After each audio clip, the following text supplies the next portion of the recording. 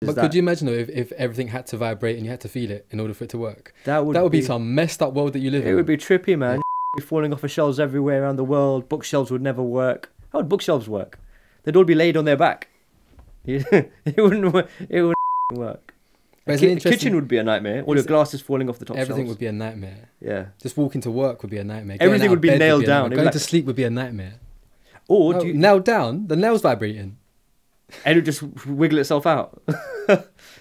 We'd probably adjust. Maybe we have adjusted. Oh, shit. It was at this moment he knew. Oh, man. Mind blown.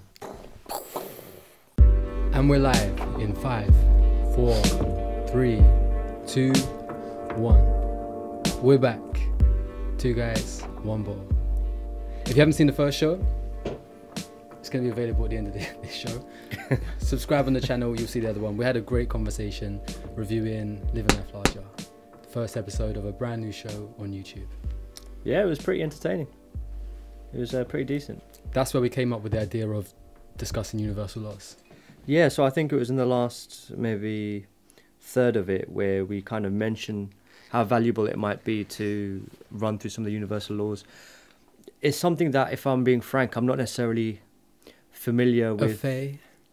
What? Affair. Affair. Familiar. Sure. So I'm not too familiar with the universal laws that we are alluded to in the book, or that you've mentioned in the past. That's cool. You know, sometimes something can take many forms and many shapes.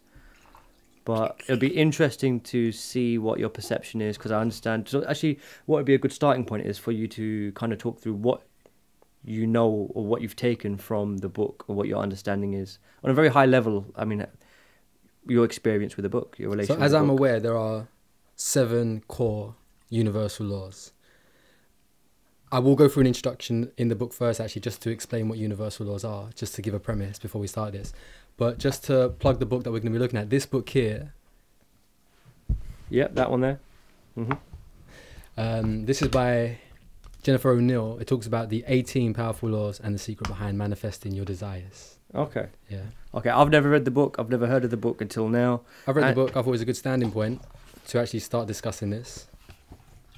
Let's get straight into it. Let's do it, man. Okay. But you're gonna what are you doing now? You're gonna read straight out of the book. I'm gonna read you just the opening part of the what is universal laws. Then we can start discussing universal laws. Cool. Let's do it. Then we can go through them. Initially, we weren't gonna do all 18. We're gonna just do 7 main core ones, which you can find on the internet somewhere. Sure. But like I said to you, the premise of all these laws, they actually interrelate and interact with each other, and they're important to understand. The more you understand, the more you know what you don't know. Yeah. But the more you understand, the more you can apply pragmatically into your life. I think that's what a lot of people are looking for. They're looking for things that they can actually do rather than just think about, right? Yeah. Well, that's actually, you know what? Sometimes people, sometimes we want the things that we don't realize we want. So sometimes people... I'll drink to that. Sometimes people, they want an answer, but they don't necessarily want to make the effort to change. Apple and whiskey, huh? Some people, they want the answer, but they don't want to necessarily have to put it into action. Sometimes they just want to say, oh, I know this, or I can solve your problems. It's like, okay, but how comes you're not incorporating it into your own life? So sometimes people just want to feel the power that comes with the knowledge, but not necessarily apply or execute that power in their own life. And then from my understanding, from all the stuff that I've gone through and experienced, etc., we want, and I've read this somewhere as well, we want teachers who, as you've said, have been through it, done it, have applied it, and have shown results of it themselves. So you don't want to go to someone that's teaching you how to be rich if they're not rich themselves. True. Because at the end of the day, it's like that leap of faith you have to have in your own knowledge when there isn't a guiding force, a guiding person, a guiding energy. If there's no one leading the way or showing you that they've applied it in their own lives and it works. But you wouldn't have like a personal trainer that's unfit. Yeah. That wouldn't work for you, right? No. It's almost like you aspire to be like the person that's informing you. They're a role model, yeah. 100%. Yeah. Okay, let's crack on. Shall I? Yeah. Okay, so I'll read it. Stop me anytime you want. Cool. So what are universal laws? I'm going to put on a slight American accent for this. In order for you to understand how the manifestation process works in its entirety. So I think this is actually focused on the law of attraction and that whole buzz, law of attraction. That whole buzz that came through with The Secret and the other stuff that came out in the last 10 years or something, where people are becoming more aware of the law of attraction, which is one of the universal laws, but it's one of many. And without understanding the rest of them, you can't apply the law of attraction in its full entirety. Okay, let's blast through the... It's important for you to have a general understanding of the universal laws. You don't need to memorize them or even know each one completely. However, there are some very key points which you must learn. These key points will help you make sense of why it all works the way it does. They will help you understand what formula lies behind the manifestation process. So what are universal laws exactly? So initially, what's your impression of a universal law? To be honest, From a non-philosophical basis. there isn't much, that doesn't really give much information or insight into No, not from the book. I mean, I'm asking you. When you heard the term universal law for the first time, whether it was last week or 10 years ago. So universal laws, What's your in my understanding? mind, Yeah. straight away people think of physics. Okay. People think of the immutable laws of physics. Good word. And astrophysics, I know. And essentially, the known, obviously there's still so much in the scientific realm we don't know, but the known physical laws, the immutable laws, are considered universal laws, that they are applicable here or anywhere else in the universe. So the term universal is, It applies to the kinda universe. everywhere in our universe. Yeah, And then law without is fail. something that, because a rule can be broken, right? But then aren't laws meant to be broken? That's a human concept, isn't it? That's of human laws, isn't it? Yeah, yeah. Yeah, because it's almost like, humans looked at the nature of the universe and the way that those are immutable, and they wanted to create something similar. So they say that, like our laws, in the same way that gravity will never flip on itself and, everything falls away from the planet, the way that that is known, people should know not to kill or to steal or to whatever it is, or, evade tax or whatever it is. Yeah. Everything in existence has a physical and spiritual component to them. Here are some characteristics of a physical component. A physical component consists of mass and matter, so physics, primarily things which most people can see and touch, such as furniture, trees, houses, cars, water, etc. Physical components are dictated by what are called physical laws, such as the law of gravity and the law of motion. That's kind of what you just said. Sure. Most people are somewhat familiar with these laws because these subjects are touched upon when you attend school. I'm going to skip a little bit. Okay, here are some characteristics of a spiritual component. A spiritual component primarily deals with energy. Energy is something you can feel with your spiritual body. This is where we start going into stuff now, right? Yeah, that was a very abrupt turn. One more time. Energy is something you can feel with your spiritual body. Right. Okay. I think we should dive into the laws. I think that everything will come out with that. But I'm just more aware that there's going to be people that are potentially watching this or listening to this that have no idea of this at all. Just to give them a slight basis of what's a spiritual body. When they say feel from your spiritual body, what's that?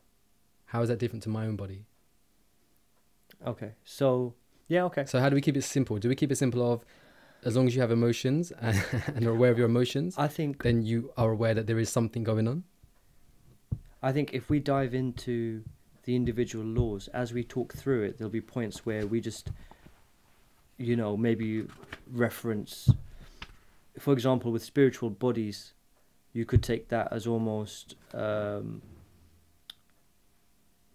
in Hindu scripture, for example, or in Hindu. Mahabharata. Do what now? No, You're freestyling. That's an Indian dish in my local takeaway. Anyways, it's more like I think we should dive into the laws and then unpack everything as we go along, because then you've got something to tie it to. I think that's the way we should approach it. Okay. I'm still going to finish a little bit more. All right, go on. Listen, Andy, you've proven that you can still read, mate. I haven't because I've tripped on some words already. Spiritual components are dictated by what we call universal laws. How do they become laws? These laws are conclusions based on many, many years of repeated experiments and observations, thus being universally accepted into the scientific community as a law. I don't know how I feel about that. So she's saying that basically she said spiritual laws are universal laws, and that basically because of the last bit there kind of implies that they've undergone the same kind of rigor and that same kind of tried and tested methodology that you would actually expect to hear about physical laws or physics. But it's yeah, go on. Let's keep going with this. Okay, last thing here is, why should any of this matter to you? She says, because it makes your life a whole lot easier when you understand universal laws. And that's the reason why I went into it as well. I kind of thought that if I understand what governed the place or the reality that I live in, and I live by those rules or laws or conditions, I'm going to get much more out of it. And honestly, I believe that's true in my perspective. Yeah, sure. If it works, it works. Einstein quote: "Insanity is doing the same thing over and over again, and Expecting a expecting different results." Universal law number 1. Cool. Can we time code this time on the podcast? Yeah. The law of one or oneness. The law of one or oneness. Everything is connected. We are all one. Okay, put the book down. Let's talk about it. That's what I'm thinking. Start talking. No. I can't talk to you with a book in your hand, mate. Let's just engage me. I'm just making sure there's nothing else in here. It's that like your we crib have to notes bring there, up. man. I want it off the top of the dome, man.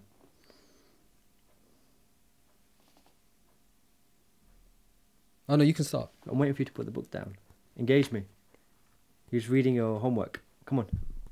There's a lot here on universal. Yeah. Just cool. Universal number one. We've got the law. Let's just talk through it. Let's talk about what does it mean to you? The law of one or oneness. Everything is connected. Put the We are all book down, one. I have to motherfucker. repeat it. Don't forget what the book says. No, I have to repeat the law so we're clear of what the law is before The we law start of to... one or oneness. No, but it's the part about being connected or connectedness that I want to repeat. Sure. Okay. Talk to me. My What does it mean to you? understanding is that everything is connected Mhm. because everything came from the same thing or the same source, and everything is a representation of that same source in a different vibration of energy.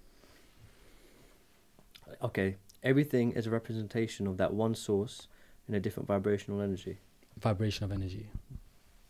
Yeah, okay. I can't really disagree with that.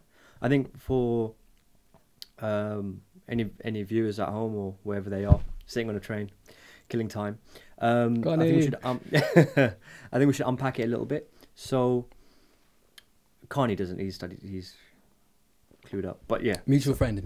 yeah. Friend. So if you're going to talk about the source, so what's the source? For me, that means the singularity, the Big Bang, from which it all started. You interrupt or correct me if your understanding differs. So you said from the source. So of course we don't know hardly anything. Mm-hmm. We can only assume by our perspective and our understanding. Mm-hmm. And what makes us comfortable is our own truths. My truth is that in this reality, Yeah. nothing exists without relationship. Sure, you can't take anything out of context or out of connection with the things. It wouldn't exist without the things around Yeah. it. So if Yeah. you imagined nothing but white space, Yeah. and there is nothing to touch or feel, all you can visualize, and again this is so crass, but all you can visualize is white space. There is nothing to compare yourself with if you are nothing but white yourself. Yeah. As in the color white, and there's nothing around you but white, and wherever you go, move, even sounds and feelings, if it was all white, there's no relationship. So technically nothing exists because there's nothing to relate to as being different with. Yeah. So for example, if in order to judge distance, you need enough contrast between objects. Yeah, you between need 2 locations. points to have a distance in the first place. Yeah, exactly. Otherwise so if there is you no strip distance. that back out, yeah. So it's Yeah. basically you're talking about void right now. You're talking about void, empty, like It's a good yeah, in the human terms, it's a good visualization of what we're talking about. Yeah. The void, the emptiness, the nothingness. But it was a conscious nothingness. Mm. Conscious nothingness. And it has the power to do whatever it wants, however it wants. Supreme being.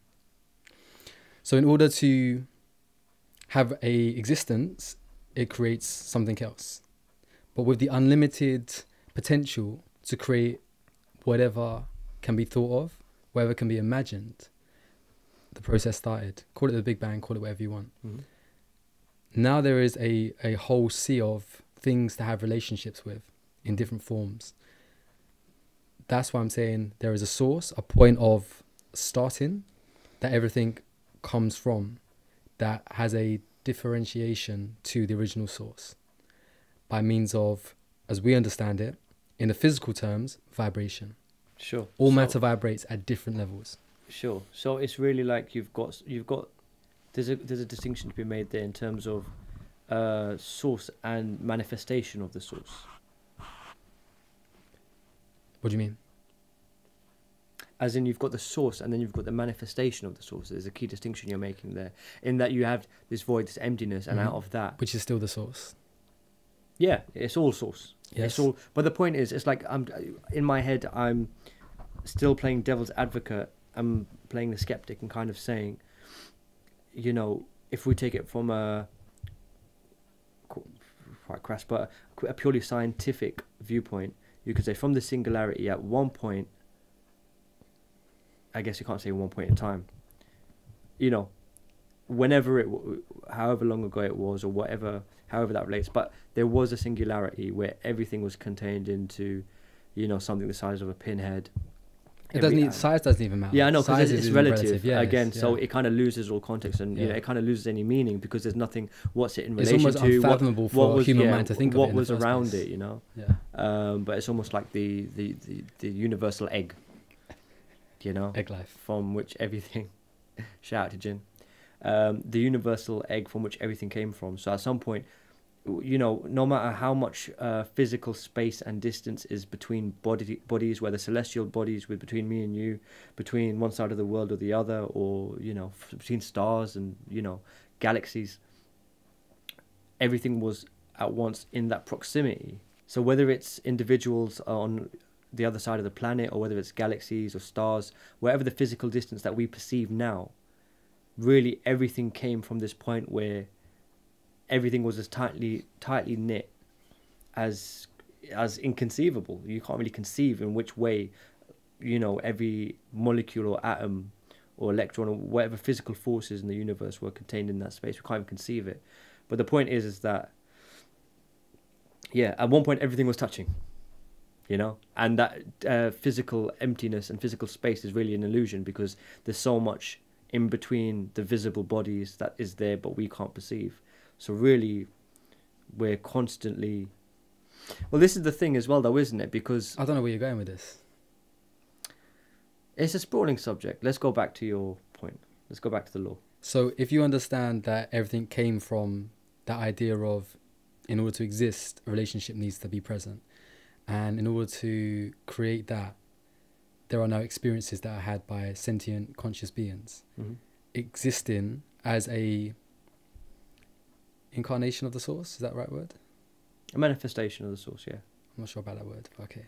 Yeah. That then can actually experience what's been created without the knowledge that we were actually responsible for the creation. Yeah, okay.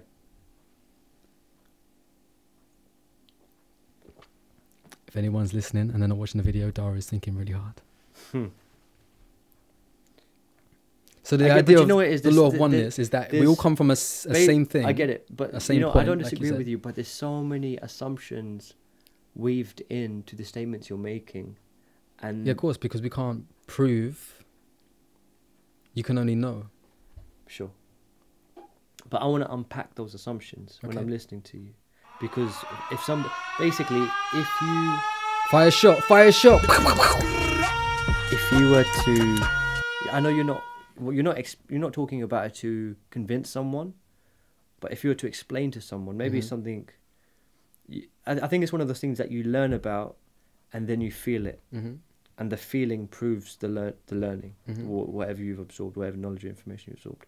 But if somebody hasn't felt that, how would you explain it to them in a way that they can go away and pay attention to that feeling and see and you know, or pick up on that feeling when it comes into their life? Feeling of that interconnectedness. Because I don't think you feel it. I don't think it's a feeling. Like I say, it's a knowing. It's not a feeling, because you don't feel like you're connected to the table, but you can feel the table when you touch it. Yeah, but I don't mean a physical feeling. Then what are you saying? A non-physical feeling. Which is, how do you explain that? Like, it's not even an emotional state, but it's more of an awareness. It's an awareness that, for example, that's not, you know, a yellow. That is basically all the light bouncing off, and, you know, only the light of yellow is being absorbed, but everything else is being refracted. Or, for example, the fact that there's so much empty space between the electrons in this table, that this is 99% empty space, and it's just the illusion of molecules. So just in the same way as your brain. Same as my brain. And it's just that the same way that you have a knowledge which ties into the feeling of, you know, it's like, I'll give you an example, right? There was a study where this guy wore glasses that flipped. So, you know, when the eye processes light and imagery, it actually does it upside down. But the brain adapts at a very early age to self-correct and do it the right, orient the right way up. But what happened is this guy, he got glasses that basically flipped it back the other way around, like it is actually received. And within a week he adjusted, or within 2 weeks he adjusted. So his brain adapted for that difference in visual stimuli. So the point is, our perceptions, you know, there's a whole training of philosophy that talks about doubting your perception. And it says that basically things like mathematics is the example that they use, is that even though your senses may fail you, there's certain logical truths that can't be unbroken, such as 1 + 1 is 2, and those kind of things. So it basically, you know, there's it's called rationalism in philosophy, and whichever position you pick, you can always pick holes in it and pick arguments and flaws with it. But it's an interesting way of thinking of the world, in that basically, you know, if you follow that path down, that your senses can fail you, and that your senses aren't perfect, you know, and we all know, we've all had those, you know, whether it's bear goggles, whether it's you misheard someone, whether it's, you know, you felt someone touch you on the shoulder and you turn, there's no one there, like, you know, and we all know about our senses kind of tricking us or failing us, or optical illusions or whatever.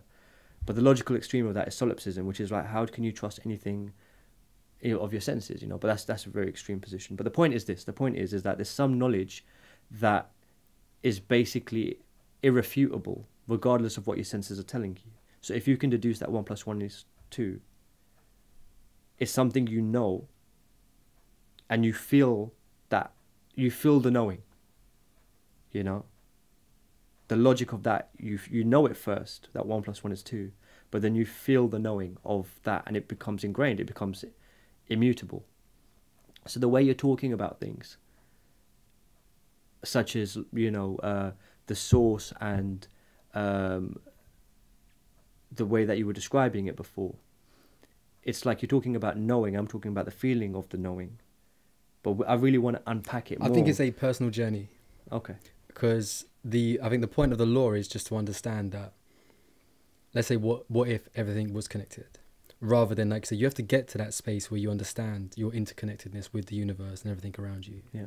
I don't think it's possible for you to give somebody a way or a route to find it. Yeah. It's almost like it's a personal journey or a personal moment, Yeah. that you just come into the realization, Yeah. of all things being in some way connected. And the moment you get to that space, and then, like you say, it becomes a feeling, Yeah. your relationship with everything around you becomes different. Sure. For example, those that don't kill any life, maybe they grew up and they were killing ants, but then at one point in their belief system or their culture or their religion, they were taught the idea that, you know what, all life is sacred, Yeah. or we're all part of the same thing. Suddenly they realize that this is an extension of me, or I have a responsibility towards all life around me. Sure. So from this moment onwards, they don't eat meat, they're careful where they walk, and they don't put jeopardy into the way of life in any way at all. Sure. So I think with relation to what you're saying, Yeah.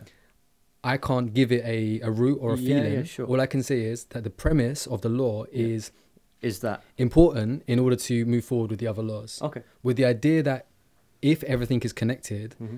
then there must be a formula here of some kind, and that formula must be expanded in the other laws. Okay. And understanding that the idea of oneness, then we can then relate the idea of oneness and maybe unpack it further as we go through other laws, because then it starts to mean more, rather than just talking about it as we are. Sure. Okay, so it's probably worth, we can move on, but just before we do, I think it Do should you be want me to said- highlight it? Have you got a highlighter pen with you? No. Flop. So I think, to be honest, that law is something that anybody would find it very difficult to disagree with. So short of waffling on and getting distracted by He saved you. the first part of the first chapter of the book. I think it's something that people will find very difficult to disagree with, purely because of the fact that the oneness of the universe and the idea of that as a concept is well known around the world in different expressions and different religions, and generally there's an awareness where people know that at least some other people believe that there is a oneness to the universe.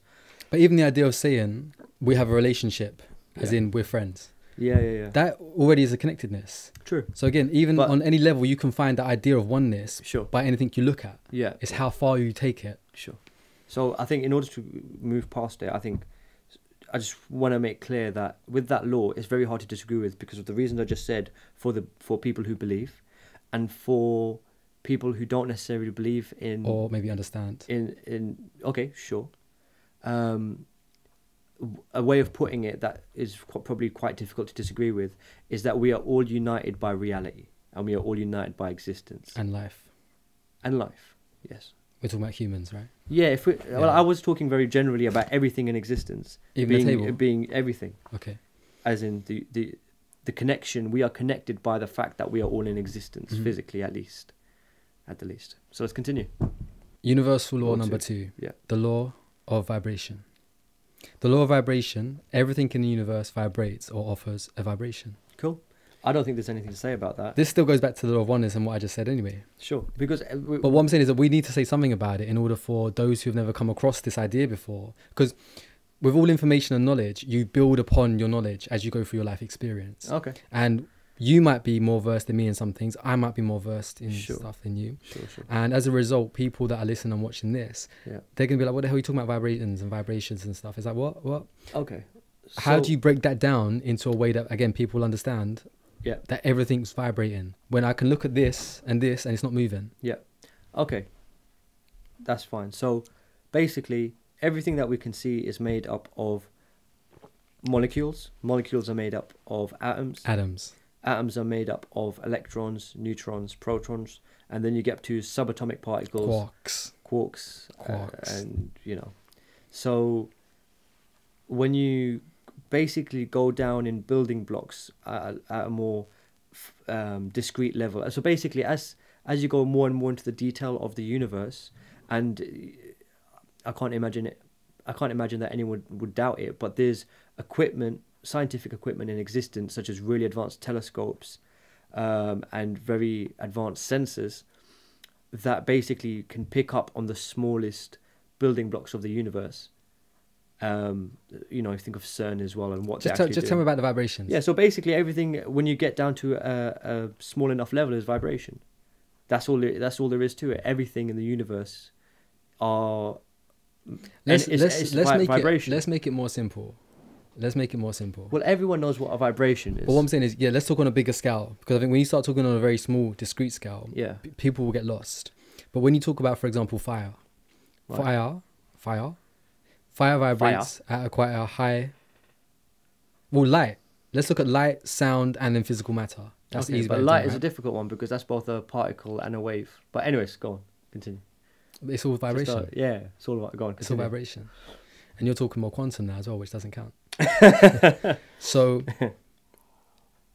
the table has a much more dense or slower vibration than sound.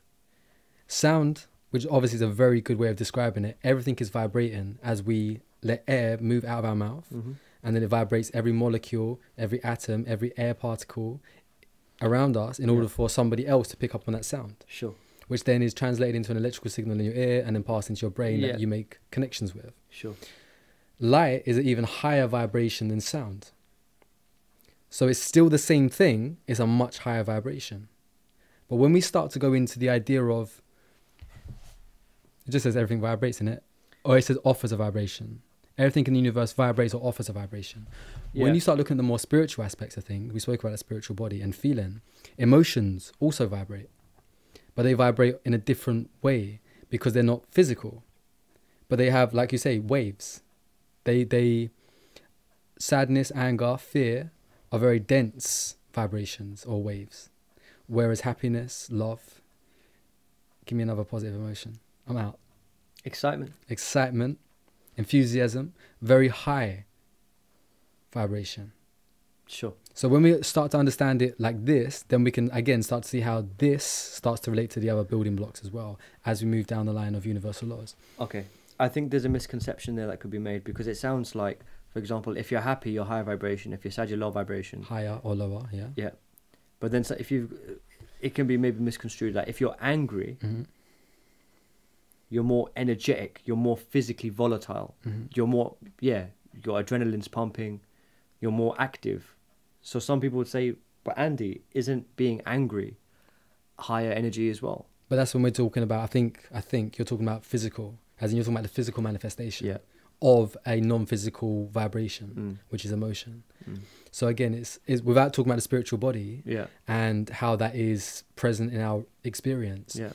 Just understanding that it's two different things. Sure. The physical manifestation and the non-physical manifestation. Sure. If you're aware that there's these two components of your being, then you can start to realize that the vibrations that exist are above and beyond our understanding of reality itself. Sure. So it's not really about our physical energy levels. Or emotions we're talking about. Yeah. Okay. It's not. It's more. I'm more of asking you the question, but it's not really about the physical energy levels of how hyped up or how hype or how lethargic and like worn out and like laid, moping around the house. Or it's not about that. Not when it's it about comes. the fact not when it comes to an emotional feeling. Yeah, or the energy or the vibrations associated with the emotions.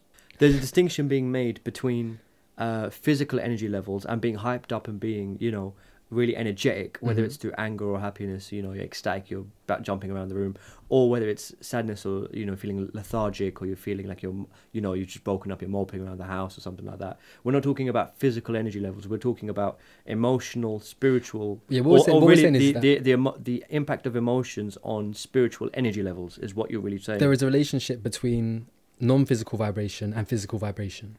What's non-physical vibration? Emotion is an example of non-physical vibration. So what is vibrating? As in it's not. What's vibrating? You can't touch an emotion. Sure, but you can't touch the electromagnetic spectrum. You can barely explain an emotion. But you can't touch the electromagnetic spectrum. But you can feel it, right? And you can observe. You notice the absence of. Yeah, I guess you can feel it. Yeah. Or you notice the absence of it, or you notice when it's not working, or you notice. But you know its presence, so don't you? Like you say, you can put something into something, energetically speaking, and you can see it respond or react. Yeah. Yeah, but that's because the sensor is an extension of our body, not because our sensory organs. Well, there are parts of the brain and the body that can pick up on magnetic fields, but it's not necessarily conscious. It's things like the sense of balance, sense of orientation. For example, what they did is they put a helmet with magnets fixed to it all around it, and they put it on a subject, and they found that the person would experience out-of-body experiences when the magnetic field and the electromagnetic spectrum around them was disrupted. So it's like, for example, when there are electromagnetic disruptions in the world, entire flocks of birds can lose their sense of orientation. They start flying towards the wrong direction when they're migrating and that kind of thing. So we do pick up on it, but not in a conscious or apparent way. Like I could see that. Isn't that still somewhat physical though? As in, like you say, we can. So this is what I'm saying. You're saying non-physical vibrations, and I'm asking you to explain that. Is not something that we can. No, I'm saying what is a non-physical vibration It's not in comparison to a measure physical. In the respect of, like, you can't measure happiness. You What's- can't put what's- two people. You can what's say vib- someone's more happy than the other, right? But you can't say he is a happy 10 and he is a happy 5. You can't measure Sure. emotion. Sure, it's qualitative. You can It's, view it. You can observe the manifestation of it. Yeah, But you can't measure it. sure.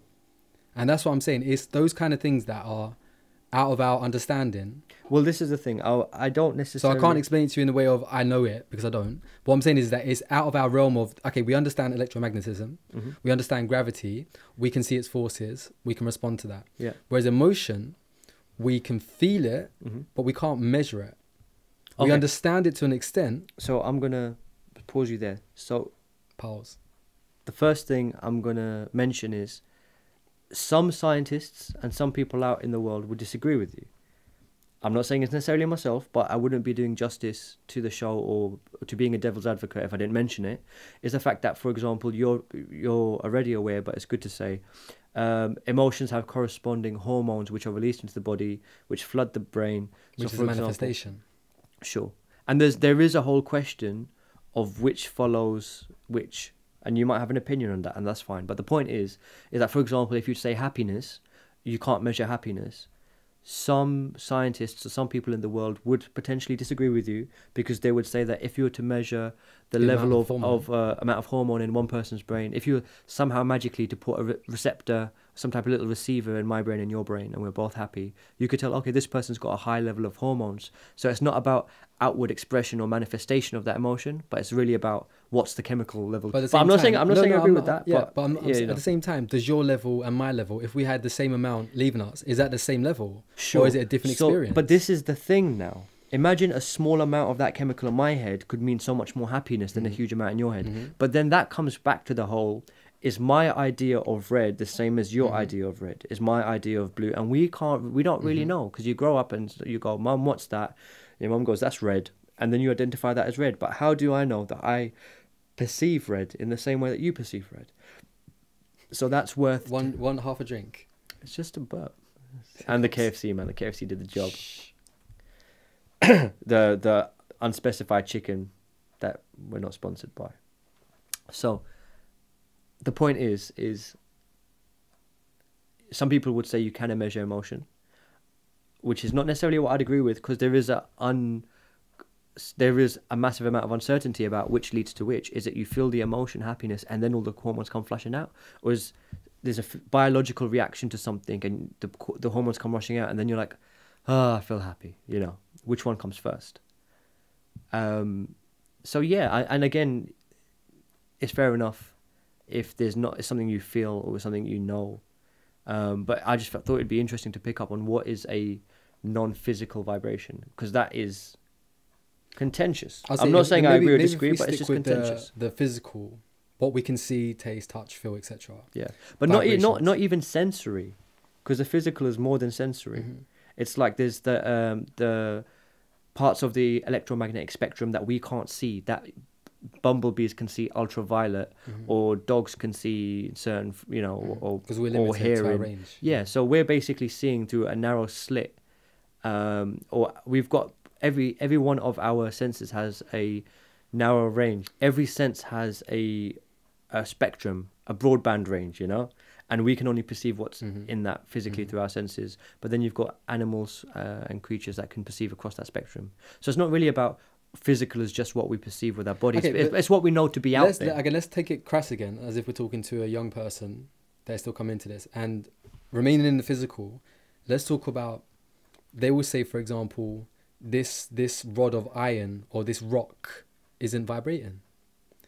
Okay. So basically, just because we can't feel something vibrating, just because I can't feel this glass vibrating in my hand, or I can't feel the table vibrating under my hand, it doesn't mean it's vibrating. Because it comes back to your limited senses, right? Exactly. It's because it's imperceivable to us. It's the same way. Small. Yeah, and if anyone doubts that, if anyone says, well, I can't feel the table shaking, it's like, then you probably don't know how your TV works or how your light bulbs work as well. But that doesn't mean that it's not working.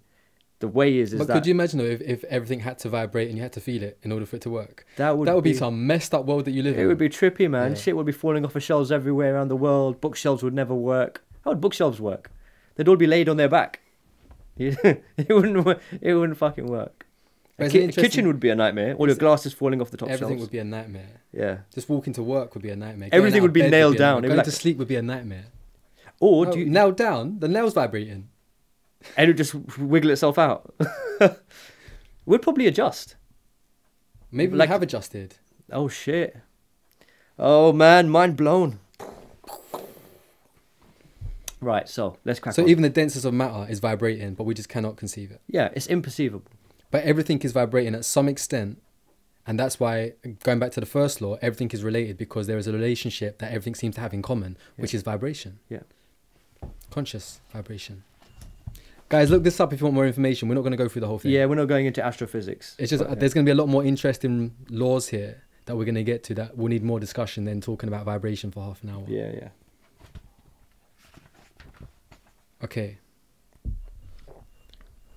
This actually gives, by the way, tips of people who are looking for love, people who are looking for money and stuff in the book itself. So talk about the law, then I'll talk about solutions for finding what you're looking for in your life, which is a really good way. But it's all about manifestation anyway. Yeah. That's okay. Universal law number 3.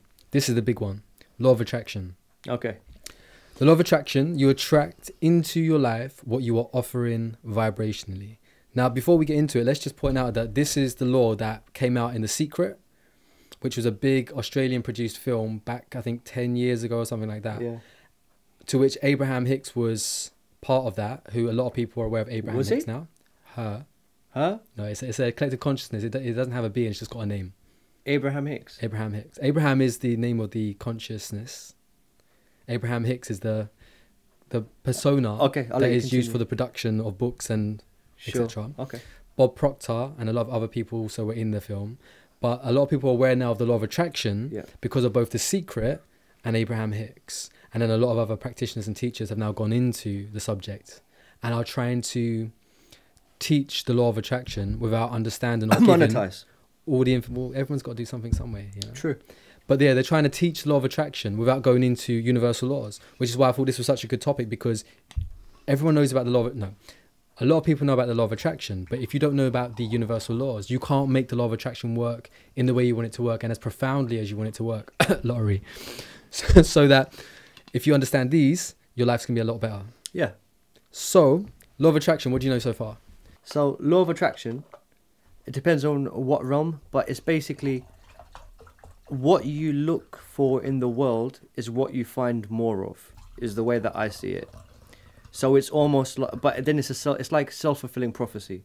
It's like if you're talking to part of it. someone, It's part of it. if I met you for the first time You're welcome. and I was in a good mood and you did some good things and some bad things during the conversation, like maybe you irritate me in some ways, but you made me laugh in some ways. If I was in a good mood, I'd go away and probably think about the good side of you and the good side that was apparent to me, like how you made me laugh. If I was in a shit mood, I'd probably be like, this guy's driving me up the wall. It's probably a right pain in the arse. Don't want to know him. But the point is that whatever I'm looking for in people or from situations, it's almost like the mindset you go into something with is what you get back in terms of energy. So if you go into something in a good mood, I'm going to have an open mind. You know, sometimes even then things fuck up. You can go into a meeting thinking you're about to get promoted and you could be you getting the fucking axe.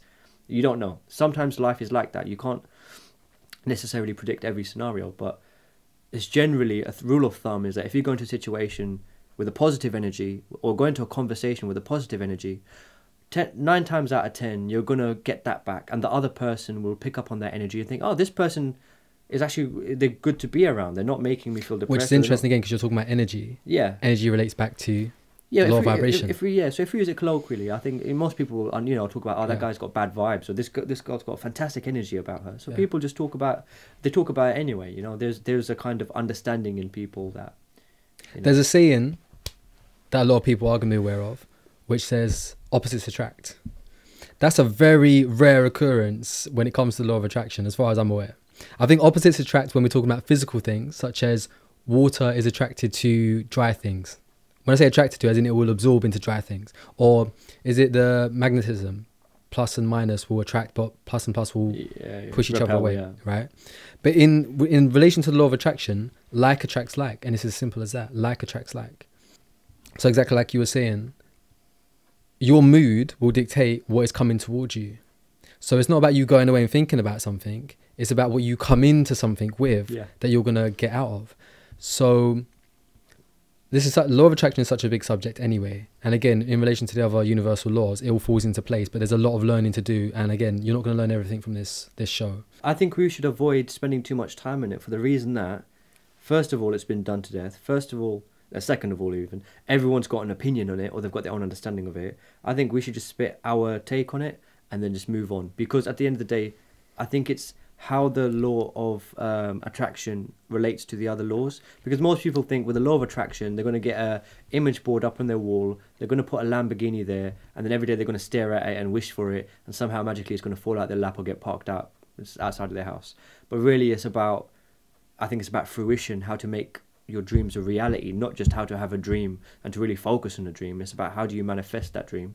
And then also as well, it's about how all the other laws interact and play their part in working synergistically with the law of attraction. I think I always found... So you don't negate the law of attraction, yeah? Yeah. Because some people use the law of attraction and then they're like, oh, this isn't working for me. But as soon as you do It's like, that, because this- as soon as you do that, you're pushing it away. Exactly. As soon as you do that, you're actually telling yourself, okay, I want more of that. Sure. Which negates the whole process. Sure. Doubt is a, what's the word? Buzzkill. Or sabotage. Sabotage is the manifestation. Yeah, but in fairness, there is a place for doubt, but it's not necessarily on things which are subjective. If something is subjective... Or not for things that you want. True. Yeah. Sure. So it comes down to... Just say your bit. What do you think? Yeah, it law of comes down attraction to is? two things. It comes down to belief and desire, which equates to thoughts and emotions. When you focus your thoughts and you raise yourself to a high vibrational energy status towards that thought, and you maintain and hold that consistently, and then, like you say, you start acting from that place, you start to see the ramifications, you start to see the manifestations of that. It starts, every manifestation within the law of attraction starts with the emotion, as in you start to feel better because of the thought. So ideally, in that respect, everything starts with a thought. You've got to have a good thought first, then the emotion responds to the thought. You don't just have a good thought, so you don't just feel happy and suddenly you think, oh, I might win the lottery.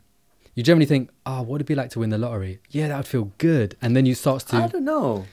I kind of get what you're going with here, but if I take something, for example, I'm thinking how people discover the things that they love doing in their life. How, for example... But discovery is slightly different to attracting something. Yeah, but I get what you'll... Hear me out. Right. So you might have a ballet dancer who's never danced before. I did have a ballet dancer. Not a belly dancer, a ballet dancer. I did say ballet dancer. Right. So you might have a ballet dancer who, before she ever became a famous ballet dancer, she was in her first class and she'd been signed up to it by her mother and she didn't really want to do it. And maybe in that first lesson, she tried it and she felt amazing. And she realized that I really enjoyed this and I don't think I'll ever get sick of this. Like how I feel about music, for example. When I first tried music, because as an audience member, as an observer, as a listener, I love music. But the moment I tried to make music or first picked up an instrument, I was like, holy shit, this is so much fun. But I didn't have the thought first. I had the feeling first. And then I thought, because it made me feel a certain way. And then the thought came after the feeling. What made you feel a certain way? Picking up the instrument and playing it and producing sounds and producing chords and producing melodies. Or just fucking around on a keyboard. Well, there has to be a thought process to get to that place in the first place. There's a thought process. What I'm saying is you just picking up the instrument is a thought. As in there's a thought that leads to an action. Yeah, but there's no way of knowing how it will make you feel. There's apprehension and excitement. It's like going bungee jumping for the first time or going skydiving. That's what I'm saying. There's no way you know how it will make you feel until you go into the action. Exactly, but unless the thought follows the feeling. Unless if you think about it. The thought follows the feeling. Unless if you... The thought will put but you're saying that, but you're talking about the other way around. That's what I'm saying. You're talking about the other way around. You're talking about picking up the instrument, and then getting the feeling from the experience, and then having the thought. But the feeling that you want to do more of it. Okay, but what if there was no comes instrument? After what if there was no instrument? Then you'll never know. But what if you thought it first and you thought this is a good idea? No, you can then you feel it. You can have a good idea. Like the thought will put you in the situation where you'll try something, or you'll do something, or you win something. Or you win something. But then how does that feel?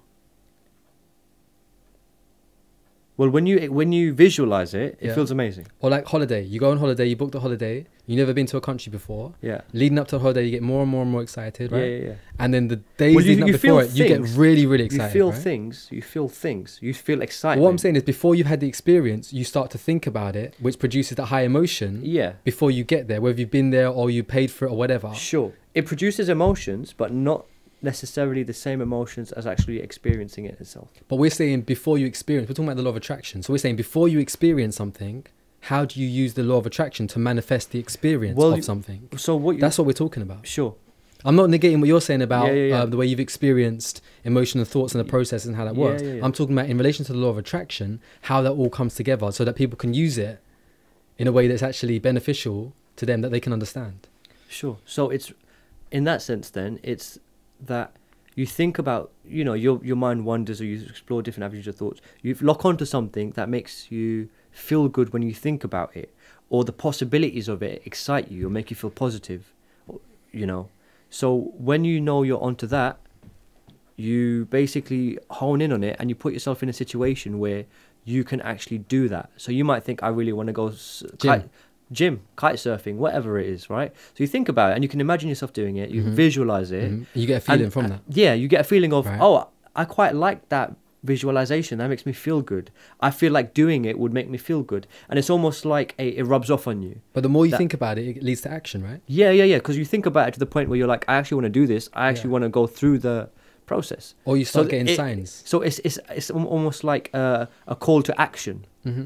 That feeling you get from thinking about something that makes you feel good, and it's like, I'm not thinking I'm going to go slash that teacher's tires or something, or I'm going to go and break into it. Because when you think about negative things, there's a part of you deep down on some level knows that it's bad, but maybe you've resigned yourself. When people focus on bad things, it's because they're almost like, well, it's not a big deal if I do bad things because there's no value to me anyway, or I'm already a lost cause, or that kind of thing. They write themselves off. But it never feels good to do something bad. It can feel exciting, but there's a part of you that's feeling, your conscience, which is kind of like a fucking guilty. Can you stop with the swearing? Like a guilty conscience, So the point is, Yeah, the point, please. the point is that if you focus on things that excite you and make Mhm. you feel positive about the Mhm. future, and you can see that it's not about stepping on anyone or screwing someone else over, but it's just pure positivity. It's just something Mhm. you're doing for your own pleasure and your own happiness, and you can appreciate that. Then thinking about that enough is kind of a spur to action to make you go and put yourself in the situation where you pick up the guitar, where you go to the ballet class, where you go to the cooking class, and then you live it and you find, okay, this was everything I imagined and more, or this isn't for me, I need to try something else. But at least if it's a spur to action, that's the most important part about it.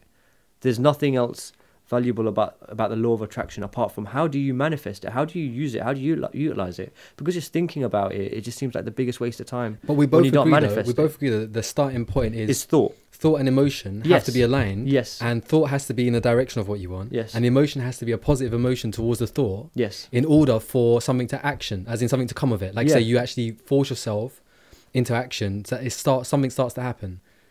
Or something comes to you as a result of you're attracting it Yeah. by doing those two things, yeah? Yeah. So if we use that as a starting point, because again, we could spend a whole show talking about that. And this is the thing, I think this particular, we've gone from something relatively guided with the show to something that is Deep.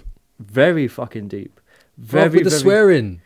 It's very intricate. There's absolutely a huge amount of subjectivity, and there's so many different perspectives. Yeah. And Next time we'll do something slightly easier. yeah, every man and his dog's will have an opinion on the secret and have an opinion on the law of attraction or whatever. Yeah. So it's Guys, certainly leave your comments below. yeah, Because you know Just that we don't comment agree below. on everything. As in, I'm not talking about us. I'm talking about these guys watching and Yeah. us. Leave your comments below because we're open to new things and we don't get everything right all the time. Our truth is just our own truths. Universal law number 4, the law of allowing. The law of allowing states allowing things to move without resistance and to evolve and grow naturally. Okay, They talk a lot about allowing in the law of attraction. sure. It's one of the steps. Yeah. Well, that makes Allow it, bruv. Allow it, fam. Halal it, bruv. So Why'd you have to go there? I did. Couldn't help myself. Allowing, you think of follow the path of least resistance. And it's like if you want something, you can have a real uphill battle trying to get that thing. Upstream. Same principle. Yeah. Or you can I'm basically... contributing, I'm building on what you're saying. Okay. I'm not negating what you're saying. All right. Uphill, upstream, same Sure. thing. Yeah.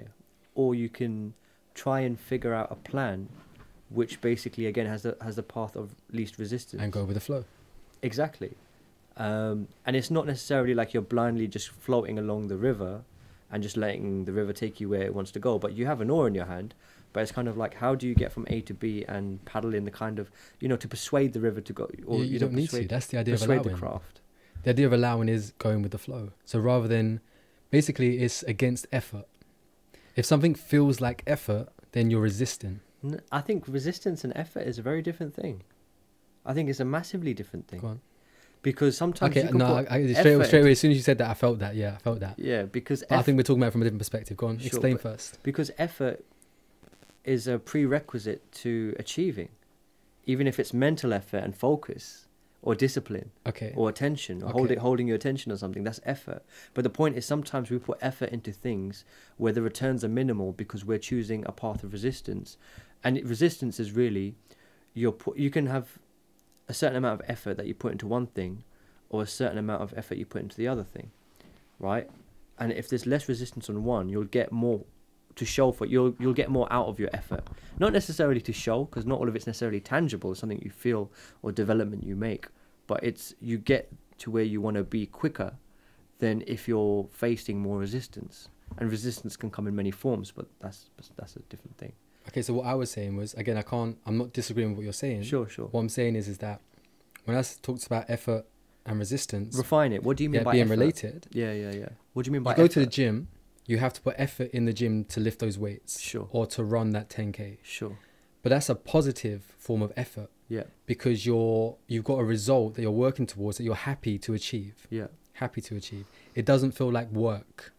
Doesn't feel like work.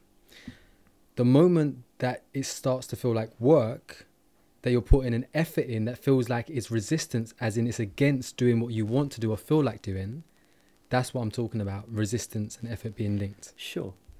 I agree. It's quite interesting because they did studies where they found that, they've been able to tap into something called the zone. They say when people are in the zone. Kanye said, "Don't let me get in my zone." Kanye said that. Kanye.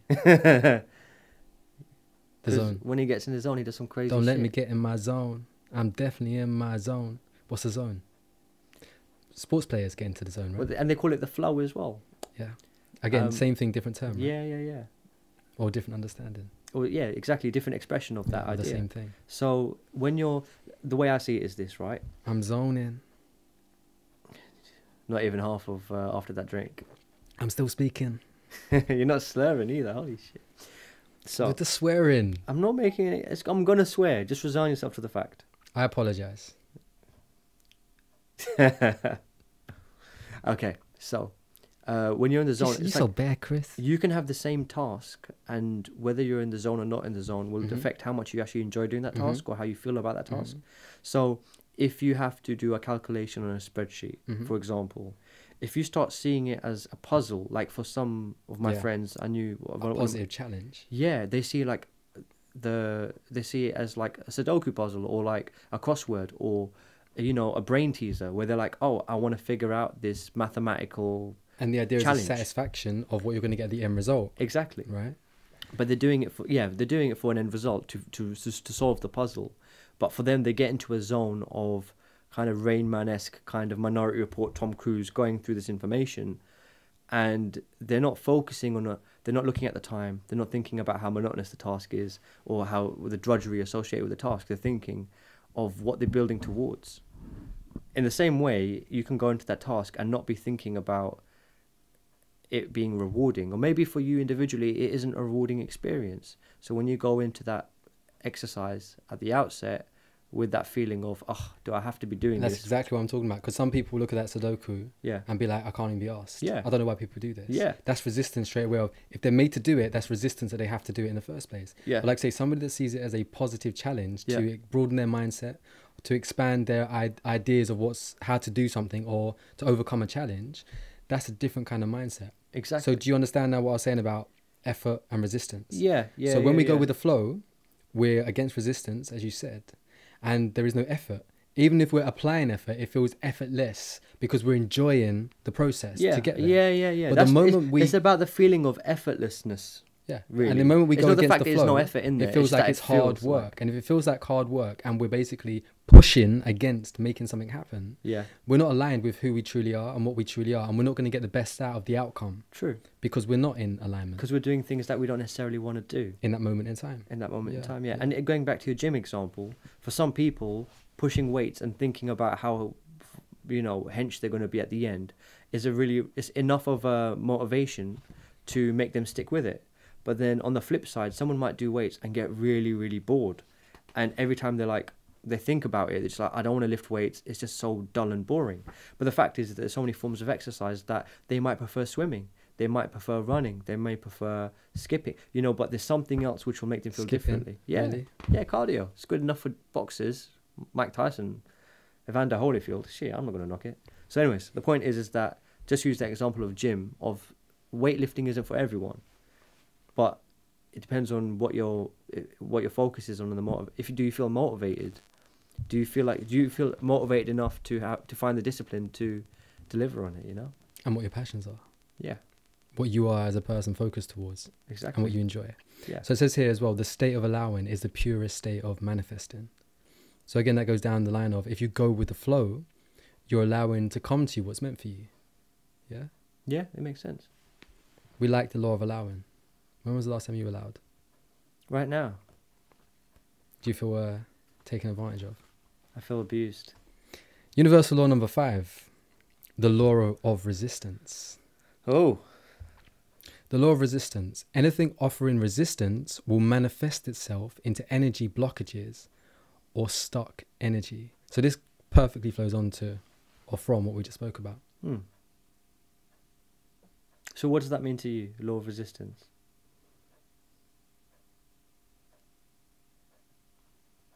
I think it's more understanding and applying it with the law of allowing, which is, I think, as well, why this book has 18 laws in it. And in general, the universal laws, if you Google it, there's 7. I think she's just expanded on the 7 and made her kind of own interpretations of those laws to give a little bit more clarity to it. Yeah. So my idea of resistance is acknowledging that there is contrast in something that you're going through or experiencing, or an idea or thought that you have. And rather than going with the flow of it and saying, okay, I accept this contrast for what it is, I acknowledge that it's directing me through my emotions and my thoughts into a different direction, is actually staying in that moment or heading towards what you don't want. And you're basically resisting the outcome that's meant for you, or the feeling better, the feeling good. Yeah. I know, I said a lot. You always talk a lot.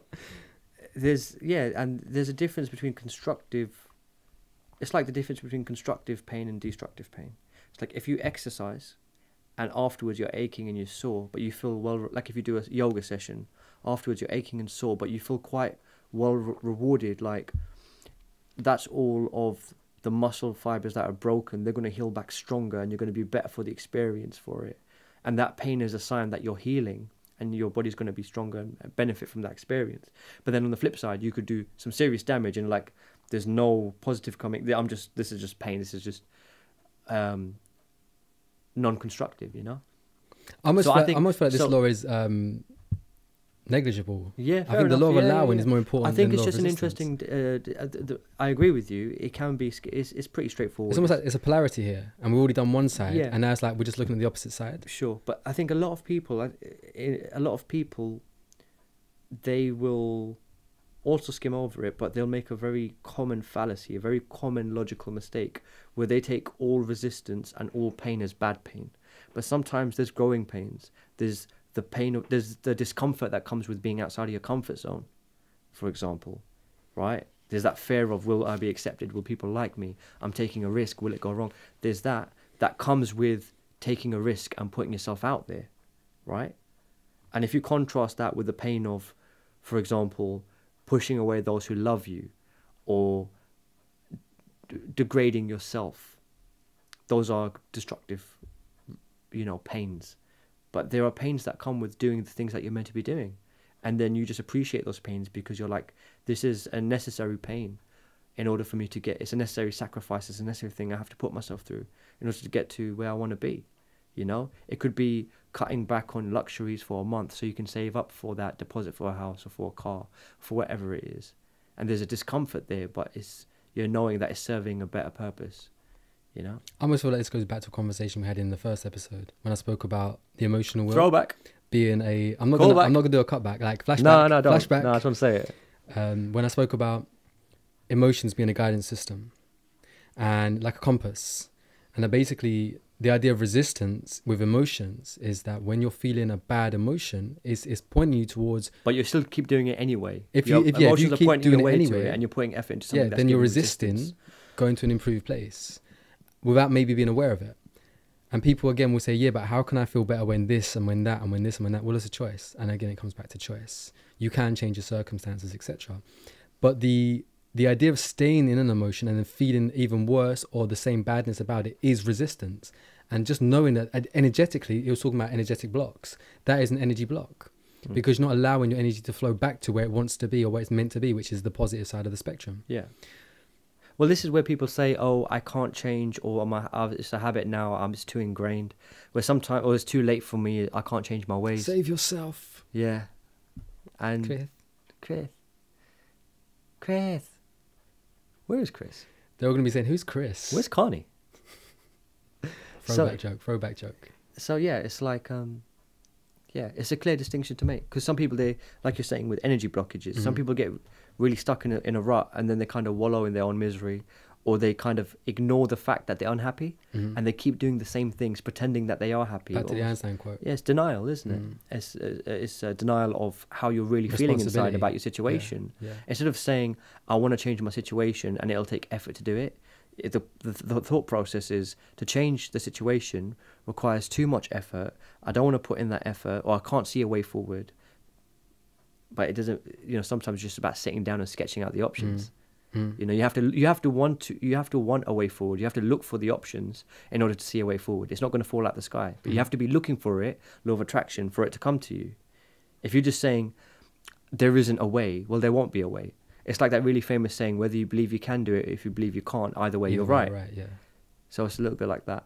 But we're seeing already, we've only done 5 laws so far, and we're seeing how they're all interconnected. Yeah. And again, we're understanding that you need to understand all of them in order to make any of them kind of work to your benefit. Exactly. And the more we can tie it to real world or pragmatic examples, I think the better it is for this experience. But let's continue. Universal law number 6, the law of detachment. The law of detachment, this is the law of releasing or letting go of your desire. Now this is really interesting, because the Buddha, I think it was the Buddha, or maybe it was who's that happy guy in from China, I think, Tibet, that guy, Dalai Lama maybe, one of those guys. They basically said the root of all suffering is desire or attachment. Yeah, which is kind of what this is talking about. Again, I'm not sure if I agree with this. It says this is the law of releasing or letting go of your desire. Okay, I understand it, I get it. Go on. What? I know what I want to say now. Say it. Okay, so the idea is, and again, this relates directly back to the law of attraction, which is why this law is so important. When you focus on something for a very, very long time, and we spoke about, again, being consistent in your thoughts, etc., but it's not about continuously, all day, every day, thinking about, I want to win that person's heart, I want to make this much money, I want to be healthier. It's not about continuously thinking those things. You have to place your thought and intention in a place and then leave it there.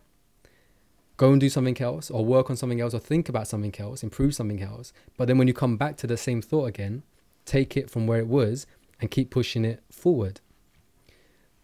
When you continuously think about something or overthink something, doubt and fear and stuff, generally human nature tends to creep in, and you start to have other thoughts, and that negates and sabotages your manifestation. So my understanding of the law of, is it detachment? The law of detachment is, have your great idea, have your great feelings, and then leave it there. Leave it there, and then go work on something else to have great thoughts and feelings about. But don't negate and don't sabotage your initial thought, because your initial thought and feeling is the most powerful thing that you can have. I guess that kind of works both ways as well. If your initial thought is bad things, you need to change your thoughts. You change your feelings. But if it's a good thought or a good feeling, hold on to it and then let it go. As in, let it go by distract yourself. That's my understanding. Okay. I like that. I like this. It's quite an interesting way of seeing it. And then it's like some people get really tunnel visioned on what they want to do or achieve, and then it's to the detriment of all else, or they over try and they fail because they put too much pressure on something. It's a little bit like a relationship. I think of relationships when we talk about this, because one of my favorite sayings, a lesson that I learned the hard way, is that if you're in a relationship and you really love someone, you need to let them go, because if they come back, Drink to that. Then it was meant to be. And if they don't come back, they were never yours to begin with. Philosopher de Sonda. Yeah, so it's almost like if you put too much pressure on, you need this person in your life, that neediness and therefore that lack is projected out around you. And people... neediness, no one likes that. And it's like on unless one hand... they're needy themselves, then like attracts like. Yeah. Law of attraction. Then they're match made in heaven.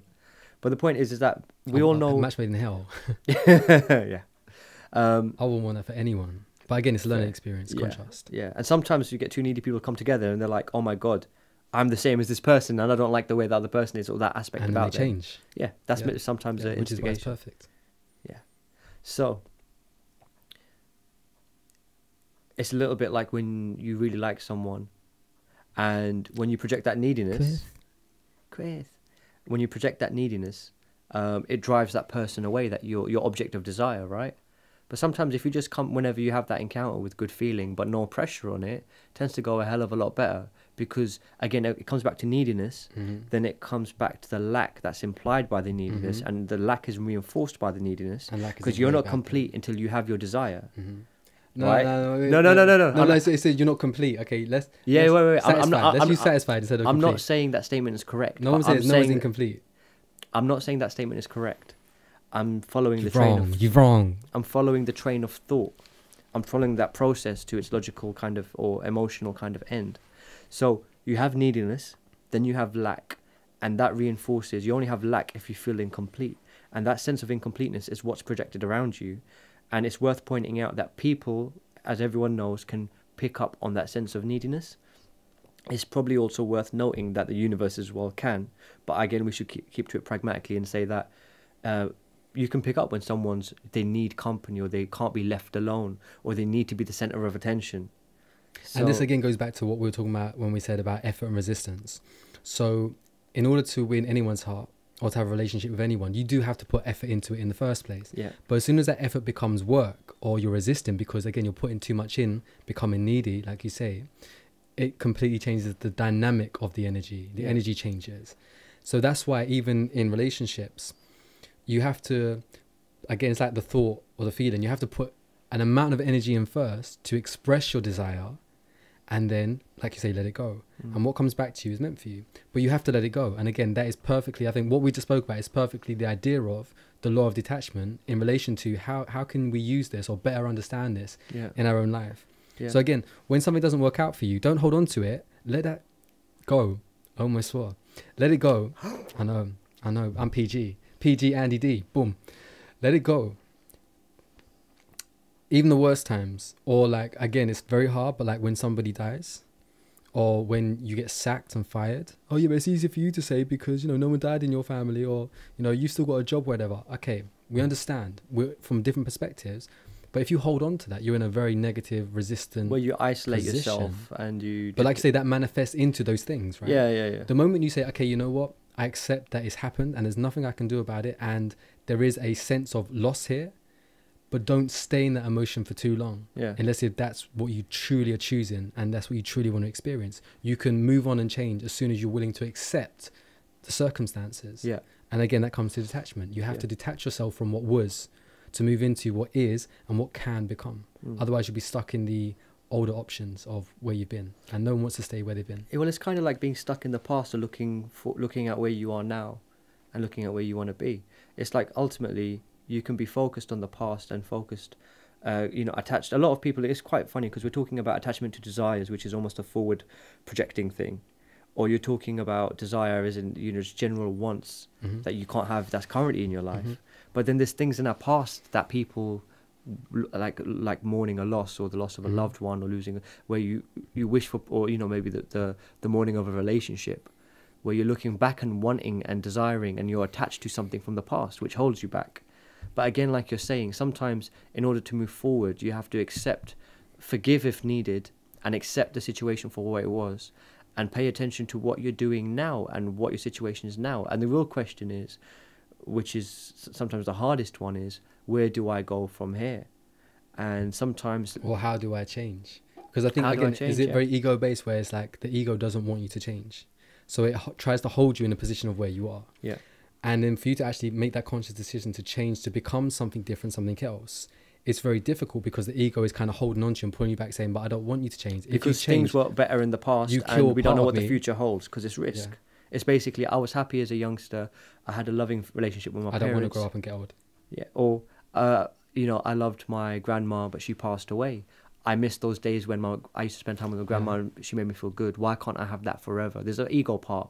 Why can't that be forever? Why can't I always feel that? I think it's tough for people to accept. That's what it is, isn't it? Yeah, it's difficult. Losing someone you love is always difficult, But there's a healthy amount of mourning. There's Of course. and that's indeterminate. You can't say it's going to be a month or a week, whatever. Just that person knows, and Again, it's how much they can put up with as well, as in being in that space of mourning, well, eventually or sadness, you break, or anger, even. you break. Yeah, and you switch because enough is enough, and you accept that. Okay, you know what, I can't do this anymore, or I can't be this anymore, and you have to move on. You have to change, and it might be because you're feeling it yourself, or because everyone else is sick and tired around you.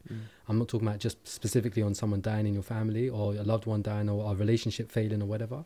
Whatever it is that you're putting out, eventually the people around you, like say, you become isolated because they either don't want to be around you, or they keep on saying, "Can you stop? Can you cut it out? Enough's enough." Like, or you do it yourself, like you say, you know what, I can't do this. You anymore. self-isolate, and you realize that, you know what, I can be better than this. There was a time in my life without that person, or without this thing, or without that job. I can do it again. I can find better even. And as long as you project yourself into, okay, you know what, I accept what's happened in the past, but now let's create again. Let's create something new. Let's create something different. Let's create something better. We don't know what's out there for us until we start to put our mind into that space, and then we can go and discover for ourselves.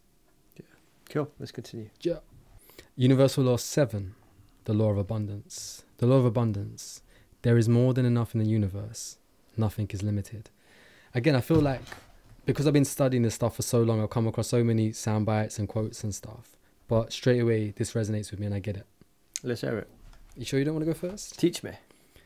There is more than enough in the universe. Nothing is limited. Okay, I'll give you the idea of oil. They keep saying to us that oil's going to run out. Oil's going to run out. Oil's going to run out. I'm not positive of the date. I think there was one thing that was 2050 would it completely run out or something. But I'm pretty sure that by 2020 or something, there was going to be a scarcity and prices were going to skyrocket and all this kind of stuff. But the idea that I understand from my way of thinking is that when there's a strong enough desire for something on a mass consciousness or a collective consciousness, that desire will be fulfilled by this reality. If we say we need to run our cars on oil, petrol, we need this, somehow, some way, it will keep being produced. Now, I know, just using this as an example, I know, but you could argue, yeah, but there's only so many dinosaurs, or there's only so many plants and stuff that, you know, were compounded under all of that matter over millions of years that produced the petrol. Really, we don't know this for a fact. We're taught this, we're told this. That's a whole nother subject. So you don't... Okay, so are you saying you don't believe there's a finite amount of oil? I don't believe that oil was produced as we're told it's produced. Okay. I don't believe that anything is finite. Okay. Which I know is a very complex idea. But same with gold. There's such a small proportion of gold as it is on the planet. Yeah. But we still keep finding gold. Yeah. At what stage are we going to run out of something on this planet? Okay, so one of the good things about this is that we can agree to disagree and we can discuss. We're different people. We have different Shots viewpoints. fired.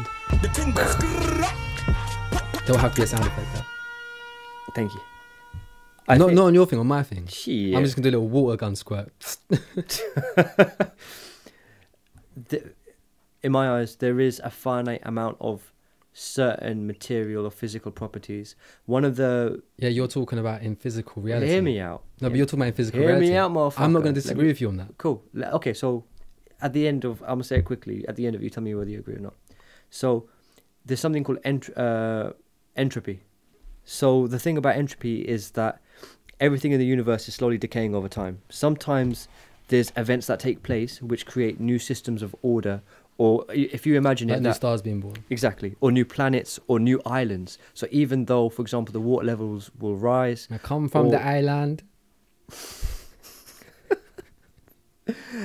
or you know, there'll be some new old islands will be submerged, new islands will rise from, potentially, you know, there's no one can really say which way it's going to go. But the point is this, is that the universe is moving towards entropy and moving towards decay, and everything is basically in the universe is moving apart from each other. So we're gradually becoming more and more distant from the planets around us and our stars, and this is happening over millions and millions of years, but everything's apparently. But everything's spreading out. The reason I mention entropy is because when we're talking about the law of abundance, to me personally, that means that, for example, what do we use oil for? We use oil for transport. So the real need is not for oil in this instance, it's for the ability for transportation. So the abundance is not in the oil, which is just the means to the end. The abundance is in ways to achieve the end. So, for example, it could be like a Tesla lorry that delivers goods, as opposed to, you know, a petrol run or a diesel run lorry. So that's the way I see it. It's not about the abundance of physical properties. It's the abundance of methods to achieve our ends. If you take music, for example, originally it was vinyl distribution, and then it was tape cassettes, and then it was CDs, and now it's MP3. Then it was MP3s. Then now it's all you know, broadcast by streaming. So it's like the methods of achieving a particular end can vary, but the end of hearing music and enjoying music again, vary. we're talking about it from the physical and non-physical point of view, aren't we? Yes. Yeah, so I would say physical abundance doesn't make sense in a universe which is going towards entropy. No, that makes perfect sense. Which is but, that makes perfect but in the sense. spiritual sense, everything that you need spiritually, or in order to achieve an end, in order to achieve something, those means are available. But becoming attached to one means, it's like saying you want to become a director, and the only way you can do it is if you do a degree in it. And say you don't have the funds available, you don't have university or whatever it is, you say, I can't do the degree, so I can't become a director. That's rubbish.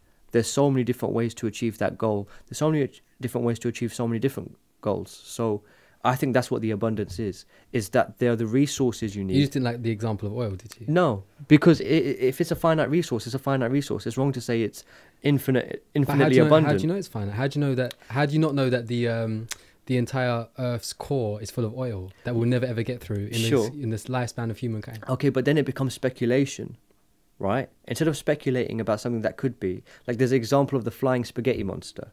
Have you heard of that? No. Okay, so it's the idea that... You just made that up. I kid you not. But if you're at home, Google it, and Andy, after this session, Google it. But the point is that people, to disagree with God, said, to prove what they felt, they wanted to disprove God as somebody sitting on a cloud giving orders and dictating law to people. They said that, imagine that there was like a teapot flying around the planet that was so small it couldn't be picked up by satellite. It couldn't be perceived, basically. It can't be seen by human eyes, can't be picked up by satellite, but it's there. Prove it wrong. You know, and the point is that they can speculate about something that we can't disprove, and there well could be a teapot of that exact size floating around the world, and we can't say to them they're wrong. But it's a bit like Occam's razor, which is the simplest answer is usually correct. And the information we have at this moment on the planet, or what we've been told, which is a different thing, is that oil is finite. This is the structure or the composition of the earth. It could all turn out to be a whole bunch of whatever it is, but at this moment in time, with physical properties, unless proven otherwise, I will generally go with scientific consensus, unless there's a level of ambiguity or there's gaps around it. And even scientific consensus can be wrong. They used to believe, the scientific community believed that the world was flat for however many years. Let's not. Flat Earth is a whole nother episode. Yeah. Okay, yeah. Let's not even dive. But my point is move away from oil. Yeah? Okay, because I think oil's put you off. Okay, law of abundance. Yeah, but I agree with the idea. But the way that I see it is that there's an abundance of means to an end. So if you want to achieve something, there's an abundance of that. There's an abundance of enabling. And I'm saying paths. Law of Attraction states that like attracts like, and that we are creators. We manifest. Therefore, if we're manifesting our desires, and there is a collective consciousness that has a mass desire for something, that something is created. You must have heard about the million kids that meditated and changed the crime rate in a certain country or whatever. No, I've never heard that. You must have heard of the 100 monkey effect. No. I swear we spoke about this in the last episode. I wasn't paying attention. What was it? Just give me a The very... 100 monkey effect was the idea, something along the lines of, there were some monkeys in Australia or something This apple like juice that. is really strong, you know that. And they taught them how to break the shells off of nuts. Oh yeah, and then the island nearby, the monkeys picked it up. And without being taught it, yeah. But the next generation, it was in the consciousness. Okay, consciousness is really important. And if we believe, or we're down with the fact that the law of attraction exists, it is a law, and it is present in our life. Yeah. if we then start to believe that everything is one, Yeah. and it's responding to everything else in relationship form, in Yeah. relationships, and we also allow the impossibles to become possible. Sure. If there is a mass consciousness, everything is conscious as well. So everything is responding to everything on different levels. So a rock is responding to you, but it's not going to chat to you and say, all right, bruv, how's your day? Right? But it's still responding to you on a different kind of consciousness level. It would say its day is hard. Because it's a rock. Ba-dum bum. Desire is the most important thing with regards to creation. Creation, it starts with desire, which is a thought. Yeah. When it comes to abundance, law of abundance, is that what we're doing? So I have to check this now. Law of abundance. Yeah. There is enough for everyone. Okay. And if there is enough for everyone, you can put that down two streams. You could either say, okay, in the finite resources that we have, we can share it all. Or the other term is to say, we can create more of what we desire.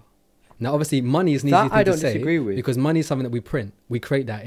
Sure. It's made up. Yeah. Same with music. We can say, yeah, but when are we going to run out of ideas for music? Will there come a day? Hypothetically, yes. Everything will be done.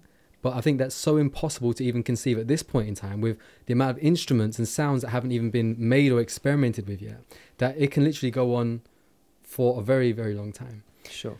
But going back to the law, the idea of the law is that when you think of, this is going back to what you were saying about lack in relationships, when you go down the route of lack and you're resisting the idea of abundance, you're preventing yourself from receiving the abundance of the universe, the reality, the earth, the people around you, the time that you have, everything that is in your existence. So the idea is that don't limit yourself. Sure. When everything is available to you, it's basically you're going into a supermarket and everything that you want, money, respect, love, work, power, whatever it is that you want, it's on the shelves. You have to just go to the aisle and pick it up. But you have to believe it's there first, and you have to have a desire for it, and you have to say, okay, I know they stock it here, before you go into the supermarket. Yeah. Otherwise you won't get it. Yeah. I think that's what I'm saying. Oil maybe was a bad example, but one day when they prove that oil is infinite, then we can have another discussion. Well, this is the thing. I don't even wholeheartedly disagree with what you said about oil. For example, there are bacteria which there's bioengineered bacteria that either consume oil and produce sugar, or consume sugar and produce oil. But the point is that there's Nice way of covering your back. it's one way or the other. But the point is that they're That's what she said. man-made bacteria which were designed specifically to ingest something and produce something else as an output. Mm-hmm. And the thing is that there's limitless potential in Limitless. in biotechnology. So I'm not saying that it's impossible to have infinite. What I'm saying is, infinite going back to oil, what you said though about because not if you understanding can- how TV works, does it matter how we understand how it works by saying all this stuff? Well, I think yeah, because it depends on who you think. It depends on who you're talking to. It depends on who your audience is. But I'm I not think talking that, about- for are you a example, scientist? I think that there's people of scientific minds that could still get a lot of value out of what we do without being turned off by, this guy's just talking out of his ass. You know, in fairness, there'll be challenges, there'll be haters, whatever, regardless. But the point is that I think there's a lot of the scientific community who would value from This from conversation. these conversations as well. So that's the reason I point these things out, to make these distinctions. Because Dara hopes that someone will write a paper on him one day. Shit. If you're at university right now, think about it.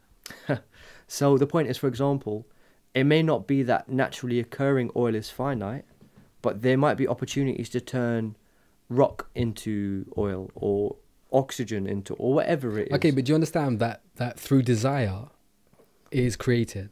So like you say, there is a desire right so now. for example, someone might say we want more oil, and then they come up, a Well, we scientist, both know, right? We both know we don't want oil, right? Like you said about the electric car. it's about the means. You said the Tesla, right? It's about We said we need to travel, and you mentioned the Tesla car being another option of transport. Like you said, we went from coal trains to petrol cars. If everybody on the planet wanted to have electric cars, there would be a way to make them much more feasible, achievable, cost-effective, etc., that we could all get them. Sure. There's a lot of initiatives right now. To phase out. In the world, right? Even in London, they're extending the congestion. It's not congestion charge. What's the pollution? No, what's it called?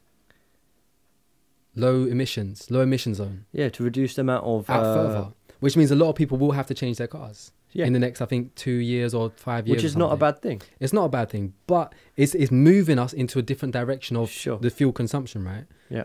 But I'm saying there was a massive desire that we need our cars, and there wasn't any other alternatives at one Sure. point. Yeah, because when there was a electricity scarcity of- wasn't feasible. That's why. But when there was a scarcity of oil's running out, whether they were lying to us or not, the idea that, like you say, it is finite, Finite.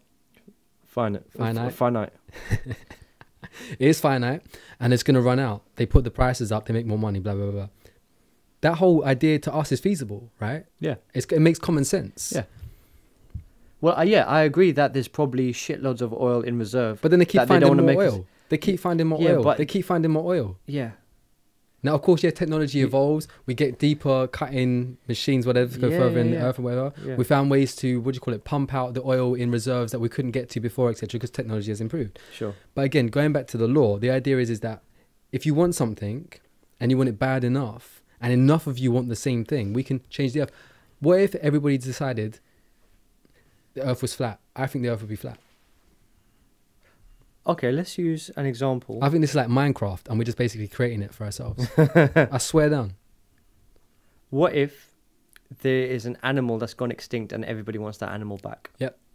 Do you think it will come back, pop back into existence? If the mass consciousness had a genuine, honest desire and a belief that it was possible that this animal could return without human intervention, I believe the universe will generate that. Okay. I believe the universe will create that under the basis of the universal laws. Okay. Not out of some magic or some whimsical fairy tale, I honestly believe that. Let me Because put it like this then.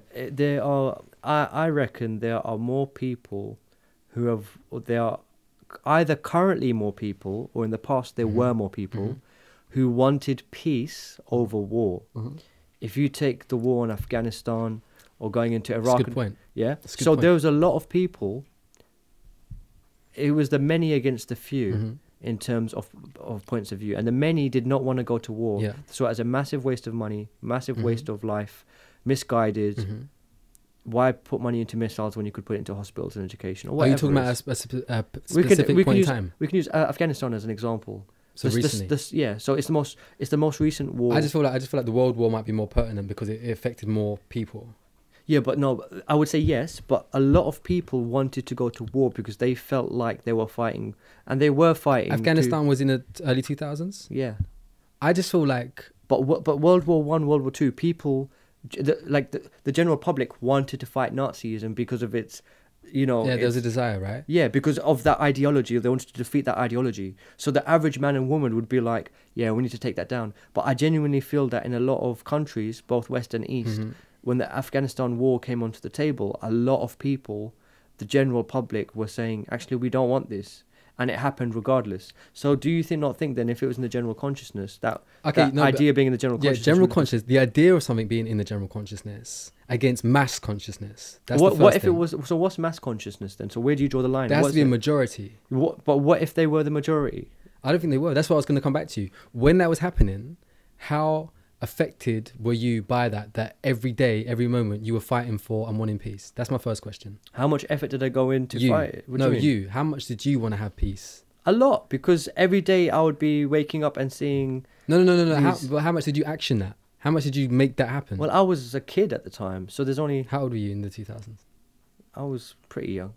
I was probably about 11 or 12. I don't think you thought about it that much.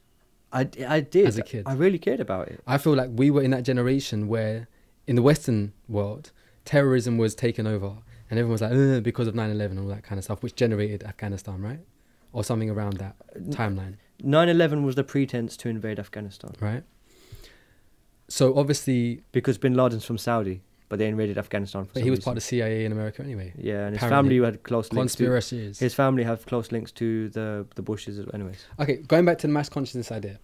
When 9/11 happened, 9/11 is a good example. Right. When 9/11 happened, there's two satellites that run around the Earth. They're called Stereo A, Stereo B. Do you know about them? I've heard about them, I think. Okay, they measure energy, a certain kind of energy. I think it's magnetic pulse or something, but there's a certain kind of energy around the Earth. Mm-hmm. When 9/11 happened, we had I think it was a dip. It was either a dip or a peak, but basically we had a massive effect on this reading that was pretty much consistent, as far as I understand, or as far as my memory recollects. up to that point. And as soon as that moment happened, there was suddenly a wave around the world of a reaction to that moment, because nobody believed that was possible, and then it happened. Now, regardless of why it happened, how it happened, who planned it, all that kind of stuff, the fact is that human consciousness was affected on an energy level that was recorded Sure. by these satellites. Sure. Right? When I talked about the World War, Mm-hmm. because technology wasn't so abundant as it is now, and because, like I say, the agenda was different, but there was a much more massive effect then. Afghanistan is a much more localized war, as far as I'm concerned. And it wasn't even a war. I don't know what you understand it, but I just feel like it was the bully going in to pick on the little kid and getting what they wanted out of the country. Yeah. Anyway, using that as an example for wanting peace, when you focus on wanting peace but still focusing on the war, that negates the peace. When you focus on the wanting peace but you fight against the idea by pushing the agenda of peace onto the war, you're again fighting against peace. You're not going with the flow. So when we're talking about mass consciousness, and I can't say, yeah, it's above 50%, bro. But when we're talking about mass consciousness, we're talking about a majority of people consciously desiring, with very strong, emotional engagement towards an end result, an outcome. Yeah. Which I don't think in wars, because people aren't as attuned as they're becoming now, because we are going through a shift, people weren't attuned or have never been that attuned with wanting as much peace as maybe as the end of the war, for example. So at the end of a world war, when people are just, I think, getting sick and tired of this BS that's happening. And the rationing and the air raids and the... Yeah, because it gets to the point where they just, basically, they give up. Yeah. It's almost like It's giving exhausting. up. And it's not giving up in the fight of the war. It's basically Conflict is saying, I'm exhausting. tired, Yeah. and I don't want to think about this right now. Even though it's happening, it's going on. It's almost like, you know what? I just release this. And the moment that allowing kicks in and saying, you know what? Can we just let this kind of disperse? I want to remember, like, say, the old times, whatever. The shift starts to move. Mass consciousness starts to change. But that moment when the war starts, everyone's hyped up for it. I'm going to protect my own. I'm going to, go in there with all guns blazing and stuff. So it's the mindset of understanding that there's negative and positive, they're two different things, and you can't push against one to get it away. Because when you push against one, it comes back and pushes against the other. You've got to stand still almost in order to get, as allowing, in order to get that result. That's what I'm saying. I hear that. That's what I'm saying. I don't necessarily agree, but I understand. And it's an interesting... You lied to me. A lot of times I said, next law. Let's do the next law. But you don't understand. I get what you're saying. No, you said you agree, but you what? You don't understand. I don't necessarily agree, but I understand where you're coming from. Abundance. The reason I say I don't agree is because it's not that I don't agree wholeheartedly, but it's just that there is a lot of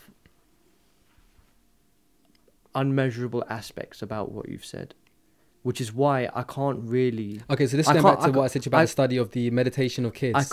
Praying for peace or meditating for peace, and they affected the crime rate in a country. Shall we bring it up? Because I would like to see the article on that. The laptop's been here for a while. Might as well get some use out of it. Go on and see. We have technology. I think it was in LA actually that they did it. They've done it in more than one place. Okay. And also, but yeah, the point I was making is not that I just disagree with you for the sake of disagreeing with you, but it's just that when something can't be quantified or measured, or... But what if it can be measured? If it can be, then that's a step in the right direction. I'm not saying everything needs to be measurable, but what I'm saying is... You want evidence? I'm just saying that I can't agree or disagree because there's no grounds on me. It's just two people talking subjectively.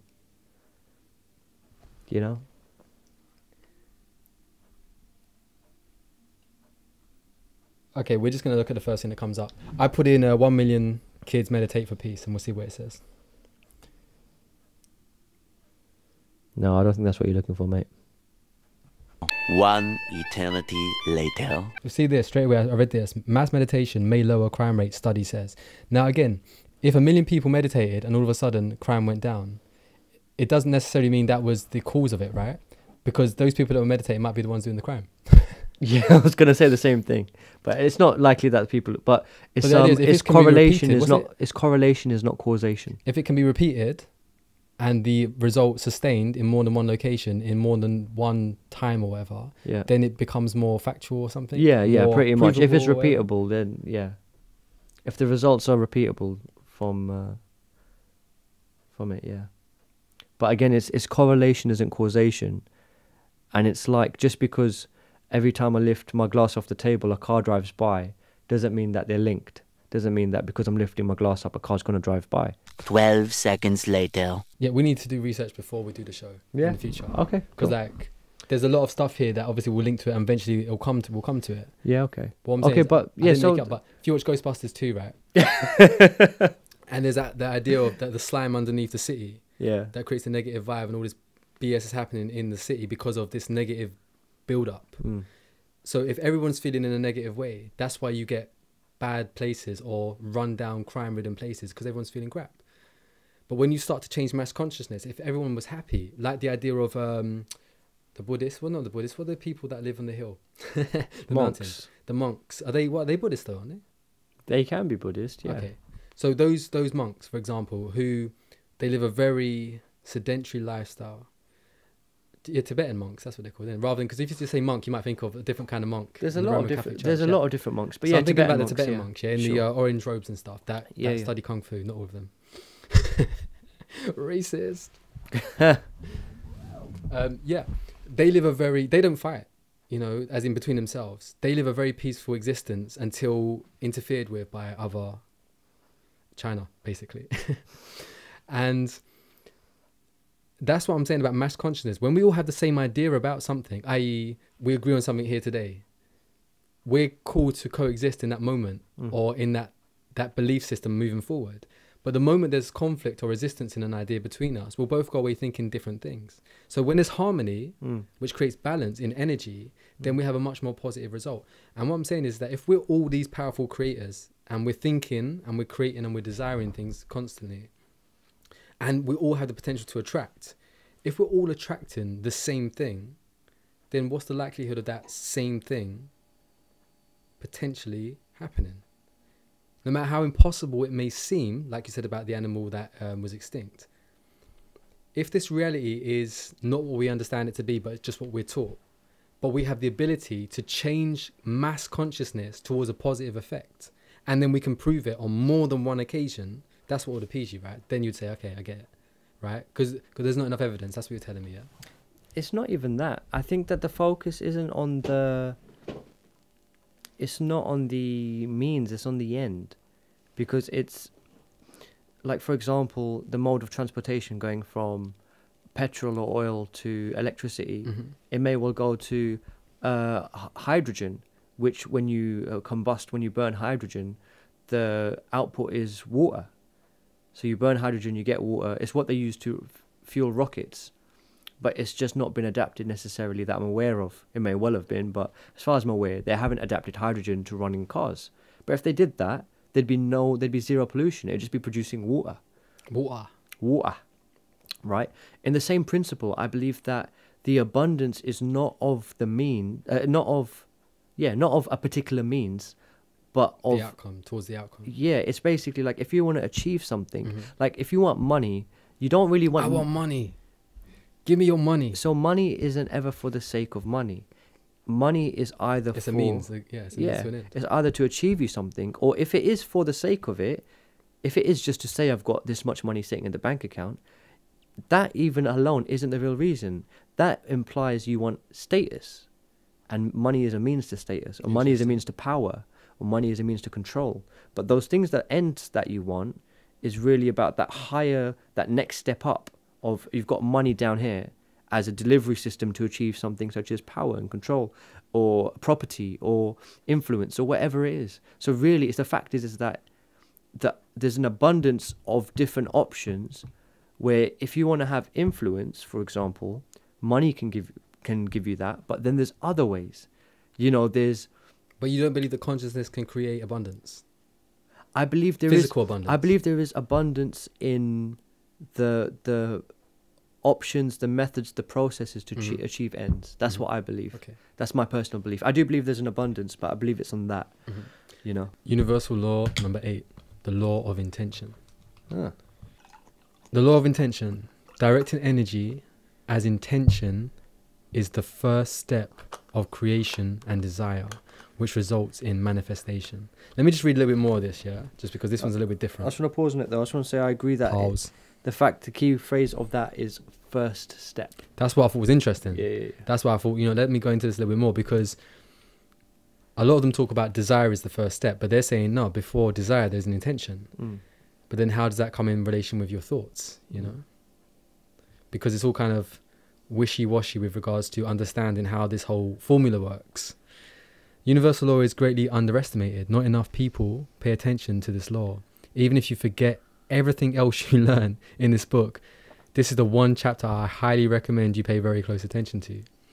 The law of intention dictates universal energy can and will be directed by intention. This kind of goes back to the stuff we've already been talking about. Universal energy is directed by your mind, your thoughts, and your thought patterns. But then isn't that the same as desire? What's the difference between desire and thought? Desire and thought. How can you not have a desire without a thought?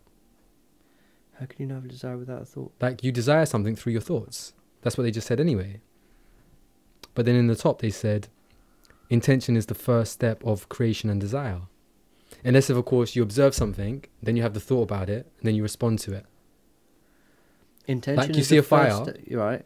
Say it again. Intention is the first step of... Intention is the first step of creation and desire. I understand the creation part, but the first step of desire, unless it's saying it is the first step, intention is the first step, but it doesn't say of desire, it says and desire. Well, desire, you could... again, they're kind of wishy-washy, because if you say desire to someone, there's so many ways that word can be appropriated. In terms of like the standard textbook definition, dictionary definition of desire, there's so many different ways you can apply that word and so many different contexts. But from the sound of that, it sounds like intention consistently applied is desire. Like, you could have an intention of, I want some apple juice. But if you sit there and focus on your intention of you wanting apple juice, you start to desire the apple juice. Is how I take that. So is a thought conscious? As in, is a thought when you can hear a voice? I would say no. Not always. I think that I would say not always. So what I'm saying is, can a thought be, like, say, I'm looking at the You have subconscious thoughts. I'm looking all at the time. the apple juice, Yeah. the whiskey, Yeah. and I'm thinking, oh man, I'm thirsty. I could drink that without actually saying those words or having that. Yeah. But the intention of that feeling comes into my mind. I see it, then suddenly my desire kicks in. I want it, and then I have an intent to drink it. Well, let's put it like this. I think intent comes after. Like, I just feel like intent comes after. Like, desire comes first, then I have an intention to fulfill my desire.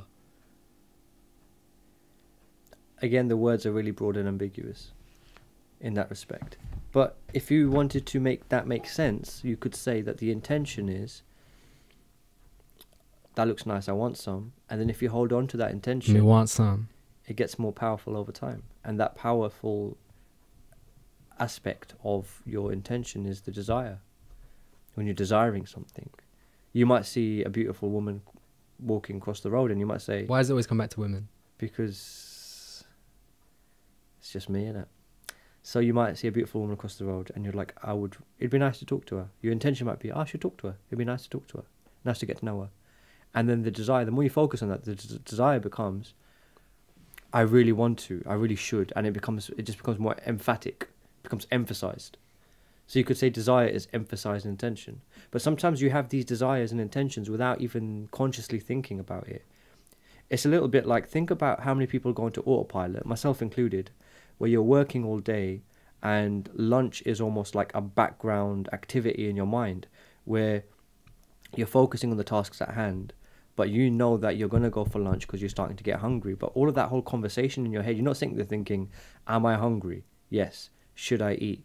Yeah, you're not going through it in a explicit, conscious level, Because you're conditioned. kind of level of thought. Yeah, no, it's conditioning, yeah. But then it makes life easier because some things we condition into ourselves to become back. The same thing as it's like an automated process, like breathing. You don't think, do I need to breathe? Am I suffocate? Your intention is just subconsciously is that. Intention is that I need to breathe.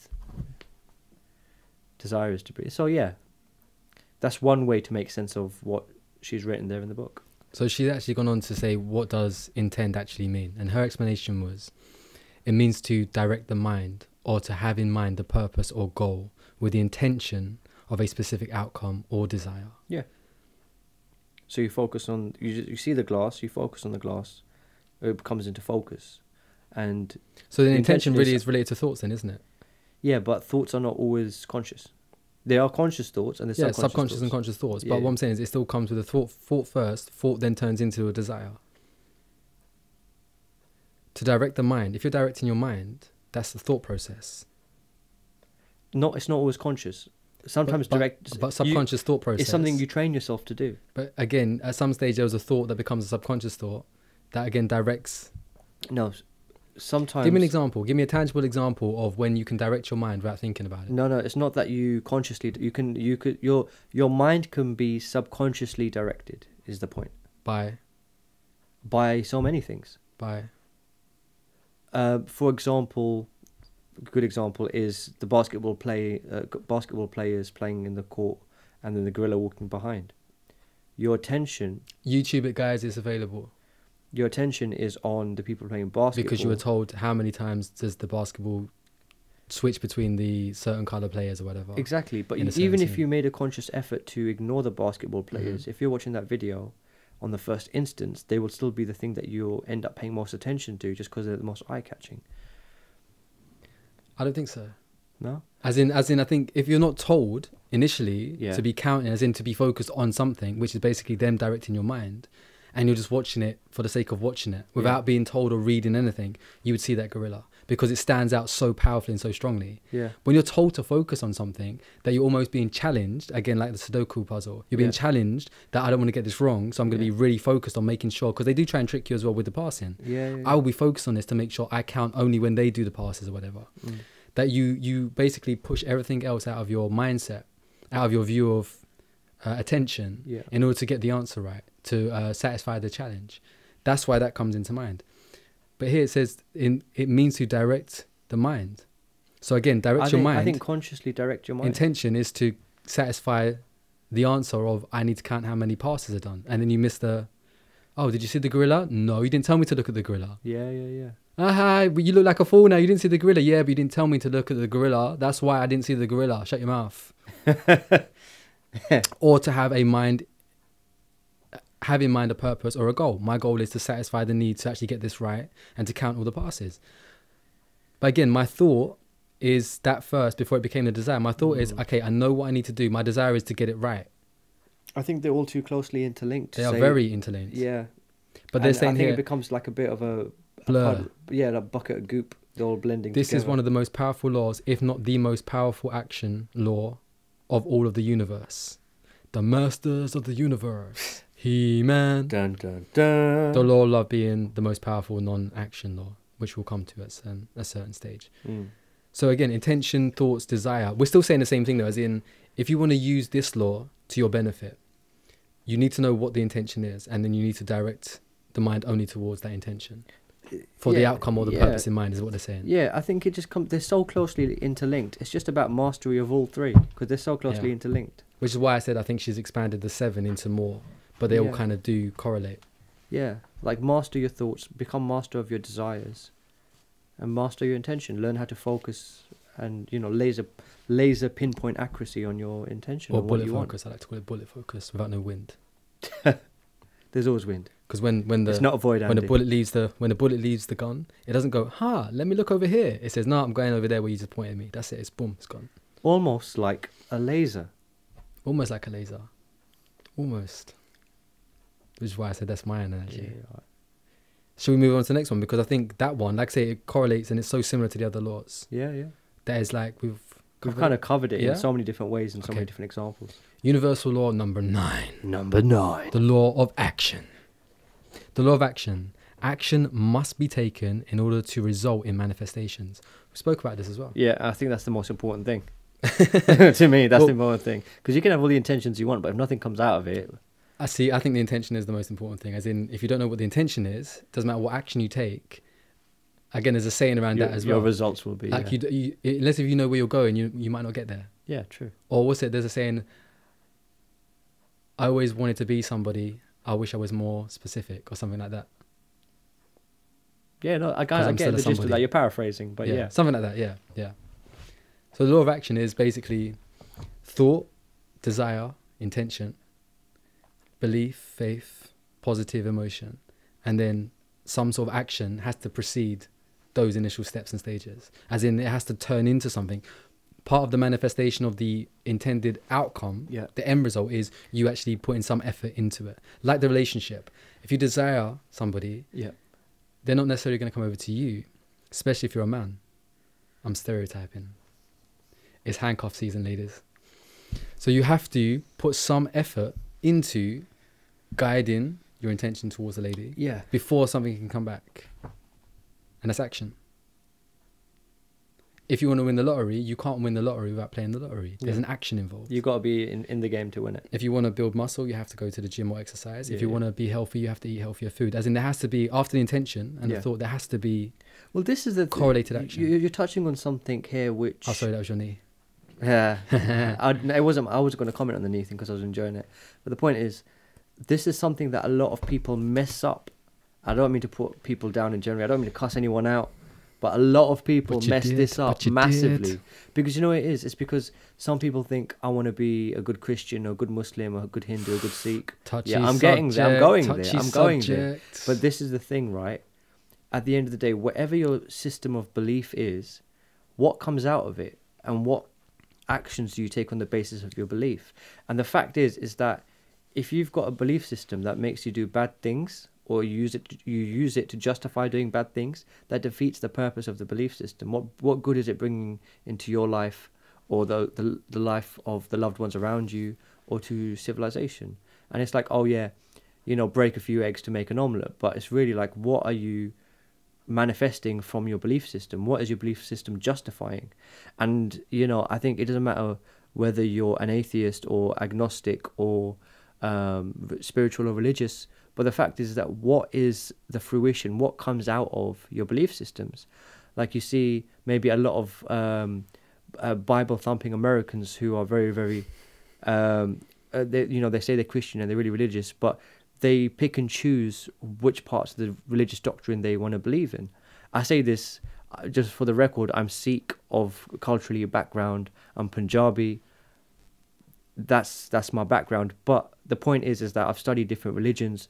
I have no weighting or preference towards... He's a theologist. ...towards particular religions. But my point is that you can't say you're a Christian and then say, I'm not going to pay attention to the part where he says, love thy neighbour, turn the other cheek. As in you're saying all or nothing. You're saying either do it or don't do it. I'm saying that, they always say, they argue whether Jesus or Muhammad... This is one of my favourite sayings. They say, people argue over whether Jesus or Muhammad was the last messenger of God or the true prophet or whatever it is. Yeah. But the real question is, did you get the message? Cat Williams. Did you get the message? And it's so true. Cat Williams said that. Did he? Yeah.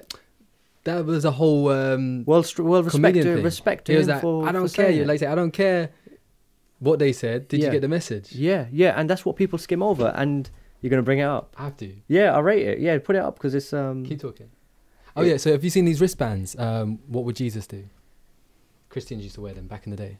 Rubber wristbands. No. So basically, on that philosophy, as in that ideology of what you're thinking, I came across this thing that said, before you do something that is obviously of concern to you that you've never done before, whatever, ask this question first.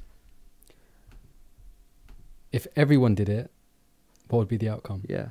And the moment you put yourself into that perspective, rather than just thinking, yeah, but if I do it, what's going to happen? If you think about, okay, if everybody did what I'm about to do, is it good or bad? Then straight away you kind of almost innately, gut instinct, come up with an answer. Yeah.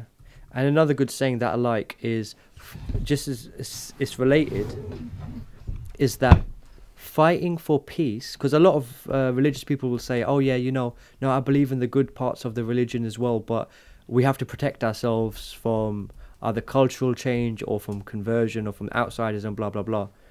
I'll always say this. I'll say fighting for peace is like having sex for virginity, in the name of virginity. It's like you'll never get peace from war. Peace is never the result from war. War just creates more war, more conflict, more sorrow, more pain. But yeah, so the point is that in terms of action, intention and action are so closely linked, so closely related. Your head's probably in this shot and just ruining your big ass forehead. It was Eddie Griffin, sorry. Eddie Griffin's quality as well, though. He's sick. Shall we? Yeah, let's do it. I'm just going to skip to the part where he says that he's probably going to do a lot. I don't go to church. God don't live in church. They say the body is the temple. I'm walking in church right now. He's very clued up. He's very, very As soon as you tuned. go to church, there's somebody trying to stick a dick in you and they need some money. Okay, I'm going to skip a little bit. How you born innately knowing? To who? It's only 5 minutes, man. I say let it play out. Up there cracking up right now. It's 5 minutes of our podcast. Jesus, come here, that crazy nigga. Damn. She got some pretty eyes. But like I say, Yourself up about some Muhammad. it's about the message. Ask a Christian to put a bomb on and blow themselves up about Jesus. No, he wouldn't want me to do that. Just let it play out. I'm hoping it's the right part. Okay. He just blessed me with this house. I'm sure he wants me to live in it.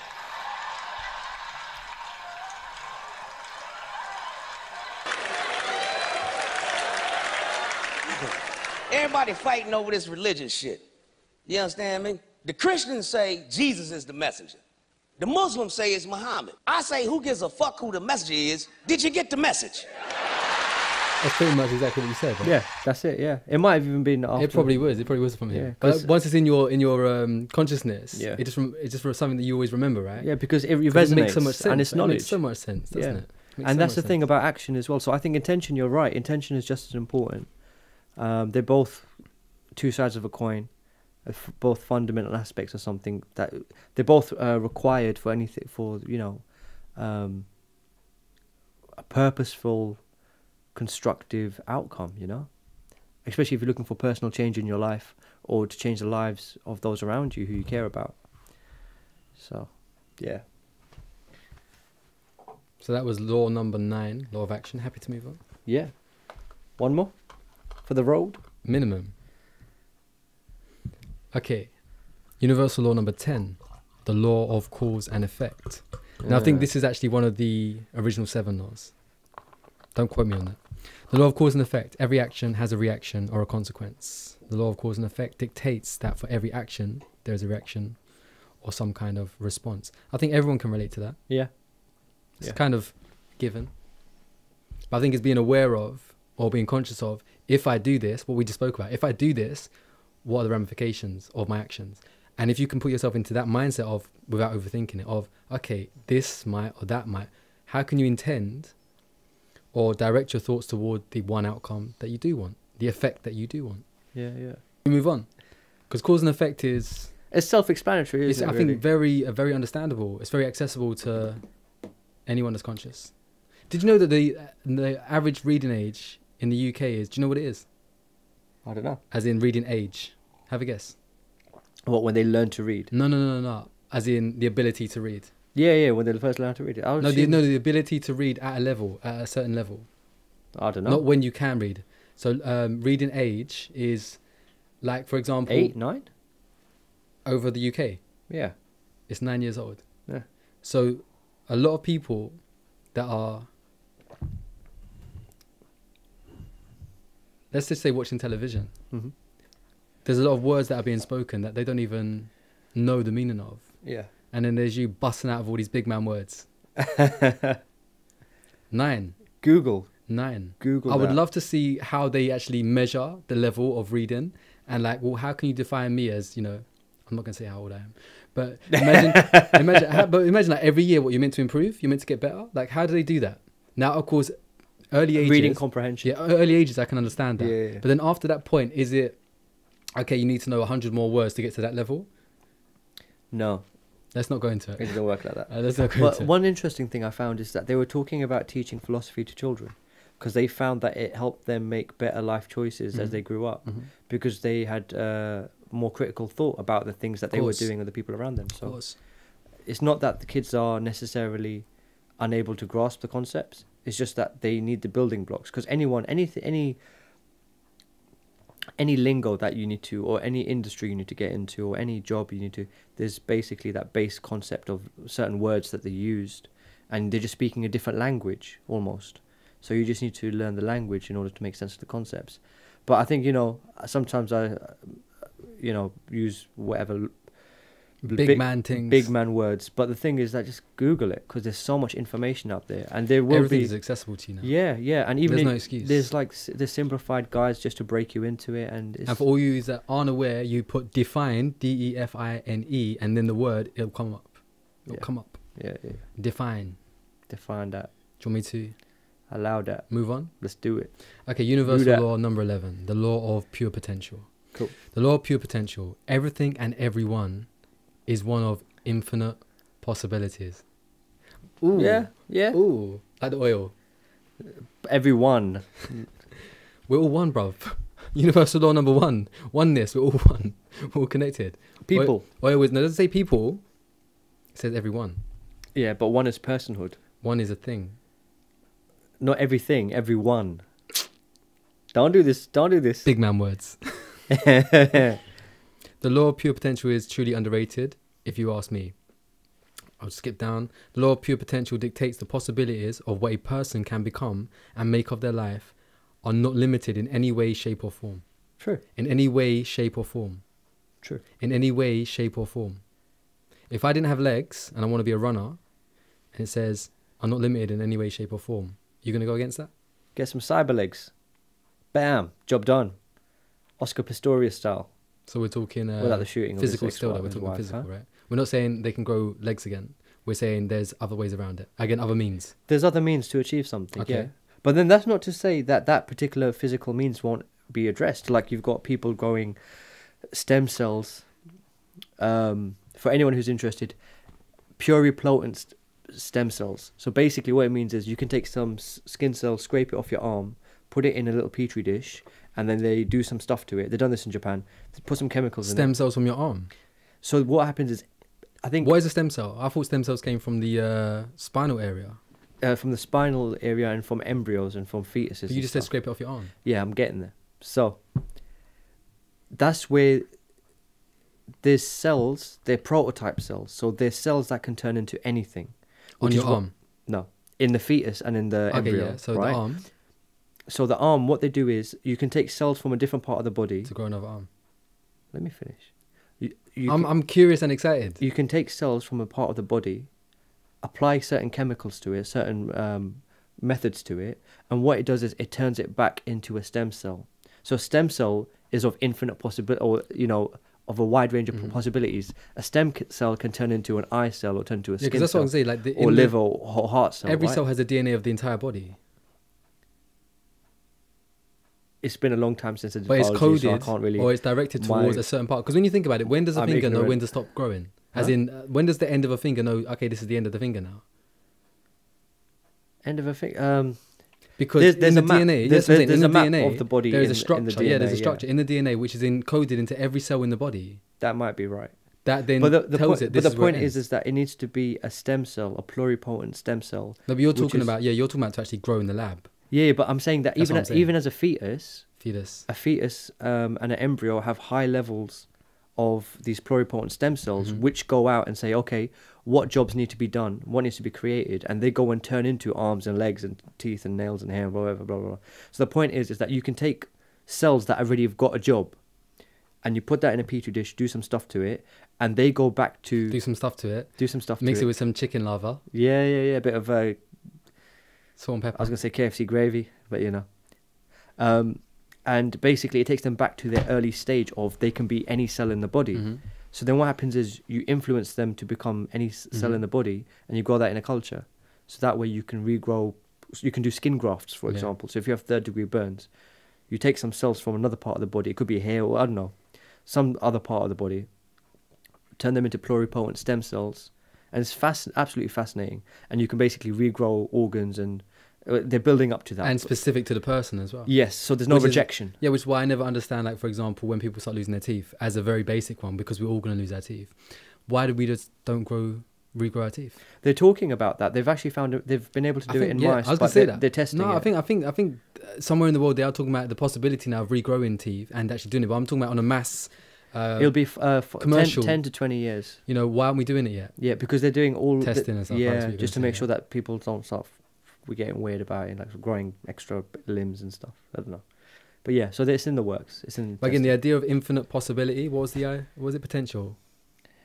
Yeah, was that what it was? Potential. And then you were saying everyone and everything, and I'm saying it's everyone, not everything. Okay, so pure potential starts again with the thoughts, right? The thoughts, the ideas, the desires, the beliefs, the intentions, right? If you want to be something, you want to do something, you want to have something, you first got to get that in line and that attuned before you bring it into the idea that, okay, everything is, again, back to abundance. Everything is available to me if I put my mind to it and believe that it is possible, no matter how impossible it might seem. Okay, I was going to talk about Robert Bannister. You know Robert Bannister? No. Robert Bannister was the first man to invented run the banister, the 4-minute mile. And until that point, it was impossible. And they said it was impossible. It can't be done. No one's ever done it. It can't be done. It's impossible. And then all of a sudden, he comes along. This is like the 100 Monkey Effect. He come along and did it, proved everyone wrong. After he did it, other people started doing it in a very short time frame because now they believed it's possible because someone else did it. Yeah, yeah. Same with this 100 meter running thing. Usain Bolt. What's he done? I can't even know, 9 point something, right? But the idea is, we're like, how can they get any faster? How can they get any faster? But in our lifetime, we're probably going to see 8 seconds. How is that possible? Because someone's got to do it because they're like, well, I believe I can do it. And they will train and they will work and they will make it happen. Again, where's the limit? The limit is the potential of our minds. Our minds of saying, no, that's not possible. Or, you know what? This is going to happen. This is going to happen. And then keep trying. And there's no trying. Do or do not, there is no try. That's what Yoda said, Star Wars. It's probably not Star Quoting Wars. Yoda. Empire, I don't even know which one it is. I don't watch those films. Don't lie to yourself. I know that's the quote though. You got Chewbacca in your do or bedroom. do not.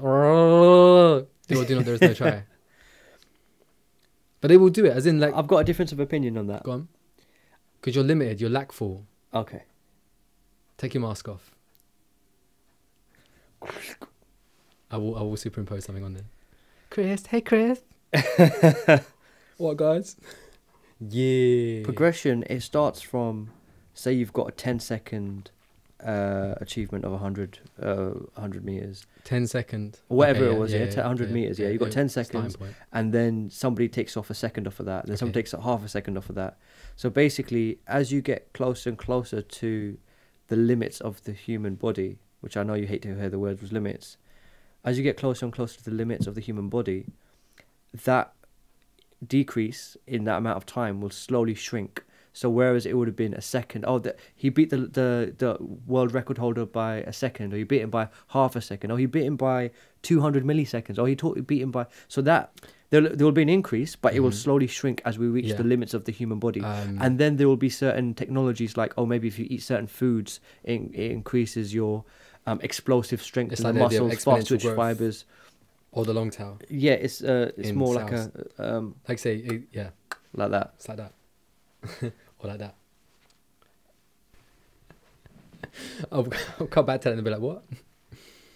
So basically, it's a bit of a curve like that where it kind of it levels out. Yeah. But what you're talking about, so again, it comes, a lot of the things that we think we want are really signposts to something. It's like money as a means to an end. In the same way, why does anyone want to achieve a 5-second 100 meters or whatever it is? It's one thing to be the best in the world at something. It's another thing to say, I'm going to violate the laws, the physical laws of the universe to achieve something. Because really, you don't need... What difference does it make if it's 5 seconds at the end or 3 seconds? We are limited by physical laws, what you're saying. That's the statement you're making, right? Which I think we can hold that as a pretense of... In physical reality, that is truth. In physical reality, there is a limit. But the thing is that it doesn't mean... But then what about the idea of holding your breath? Because David Blaine held his breath for like 19 minutes. Yeah, but he was doing ridiculous. I don't know, man. David Blaine, these magicians, they do some really warped... they violate the laws of physics. Don't say physics. They violate physical laws. But you can't say that. Because a law is a law. You can't break a law. Well, this is the thing. Again, it depends. They push the boundaries. It depends on if you believe but it still falls within the physical law of, like you say, the brain needs oxygen. It depends on if you believe in magic or not. It's not magic. Okay, so... No, this wasn't magic. This was a proper stunt. This was a stunt. It's the same as deep sea divers. You know deep sea divers that hold their breath and go down? Pearl sea divers, sorry. Huh? Pearl sea divers that do the same thing. They hold their breath to go and search for pearls. And they can go underwater for extended periods of time, longer than me or you can. By many times. I want to see this. Bro. I want to see it. I've never... David Blaine or deep sea? Pearl Deep sea divers? divers, like Pearl divers. pearl diver. Record or something. Breathing. Let's see. Because they would have done some research into. No one can hear you when the microphone is pointed at your shoulder. Yeah. Pearl divers breathing record. I just want But to that's see where what like comes people up. like David Blaine had the idea to do the stunt in the first place. There you go, Okay. free diver. 22 Yeah. minutes. 22 minutes. Now you can barely hold your breath for 2 minutes, bruv. And he did 22 minutes. Yeah. And that violates the natural laws of the body. But it can be done when you push the boundary and you believe. I will slow my metabolism down. I will increase my, what do you call it, hyper, what's it called? Where you taking as much oxygen as you can. Hyperventilate. Hyperventilation. They talked about that here. He said that he hyperventilated before he did it. Yeah, of course. Which works. David Blaine looked at sticking a thing inside him to pump oxygen. That's inside him. disgusting. Yeah, but like I say, he was trying to do the magic route of basically illusion, creating the illusion of it. But yeah, unlimited potential. Well, no one would even. Why would you even think about that? Like right now, you didn't even think about that. Oh, let me see if I can hold my breath longer than anyone on this planet. And someone's gone and done it because that was their field, that was their passion, that was their interest. But also, they wanted to see do you know how they do how it? far I can go. So basically, it's a little bit like what the monks do. So it's all to do with Slowing everything down. yeah. Where basically, like for example, monks can increase monks. Buddhist and Tibetan monks can adjust the temperature of their extremities, the fingers and the toes, by a stupid amount of degrees, where they can, be out in the freezing cold, out in snow, in very little clothing, and melt ice, just ridiculous, just do mad stuff. Boil water. I think there's one example, just some really weird stuff. And it's all about control of the nervous system, control of the body.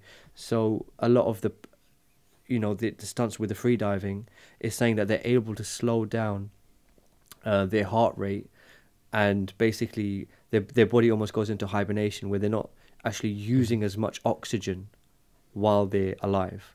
So because the use of oxygen goes down, they don't actually need to.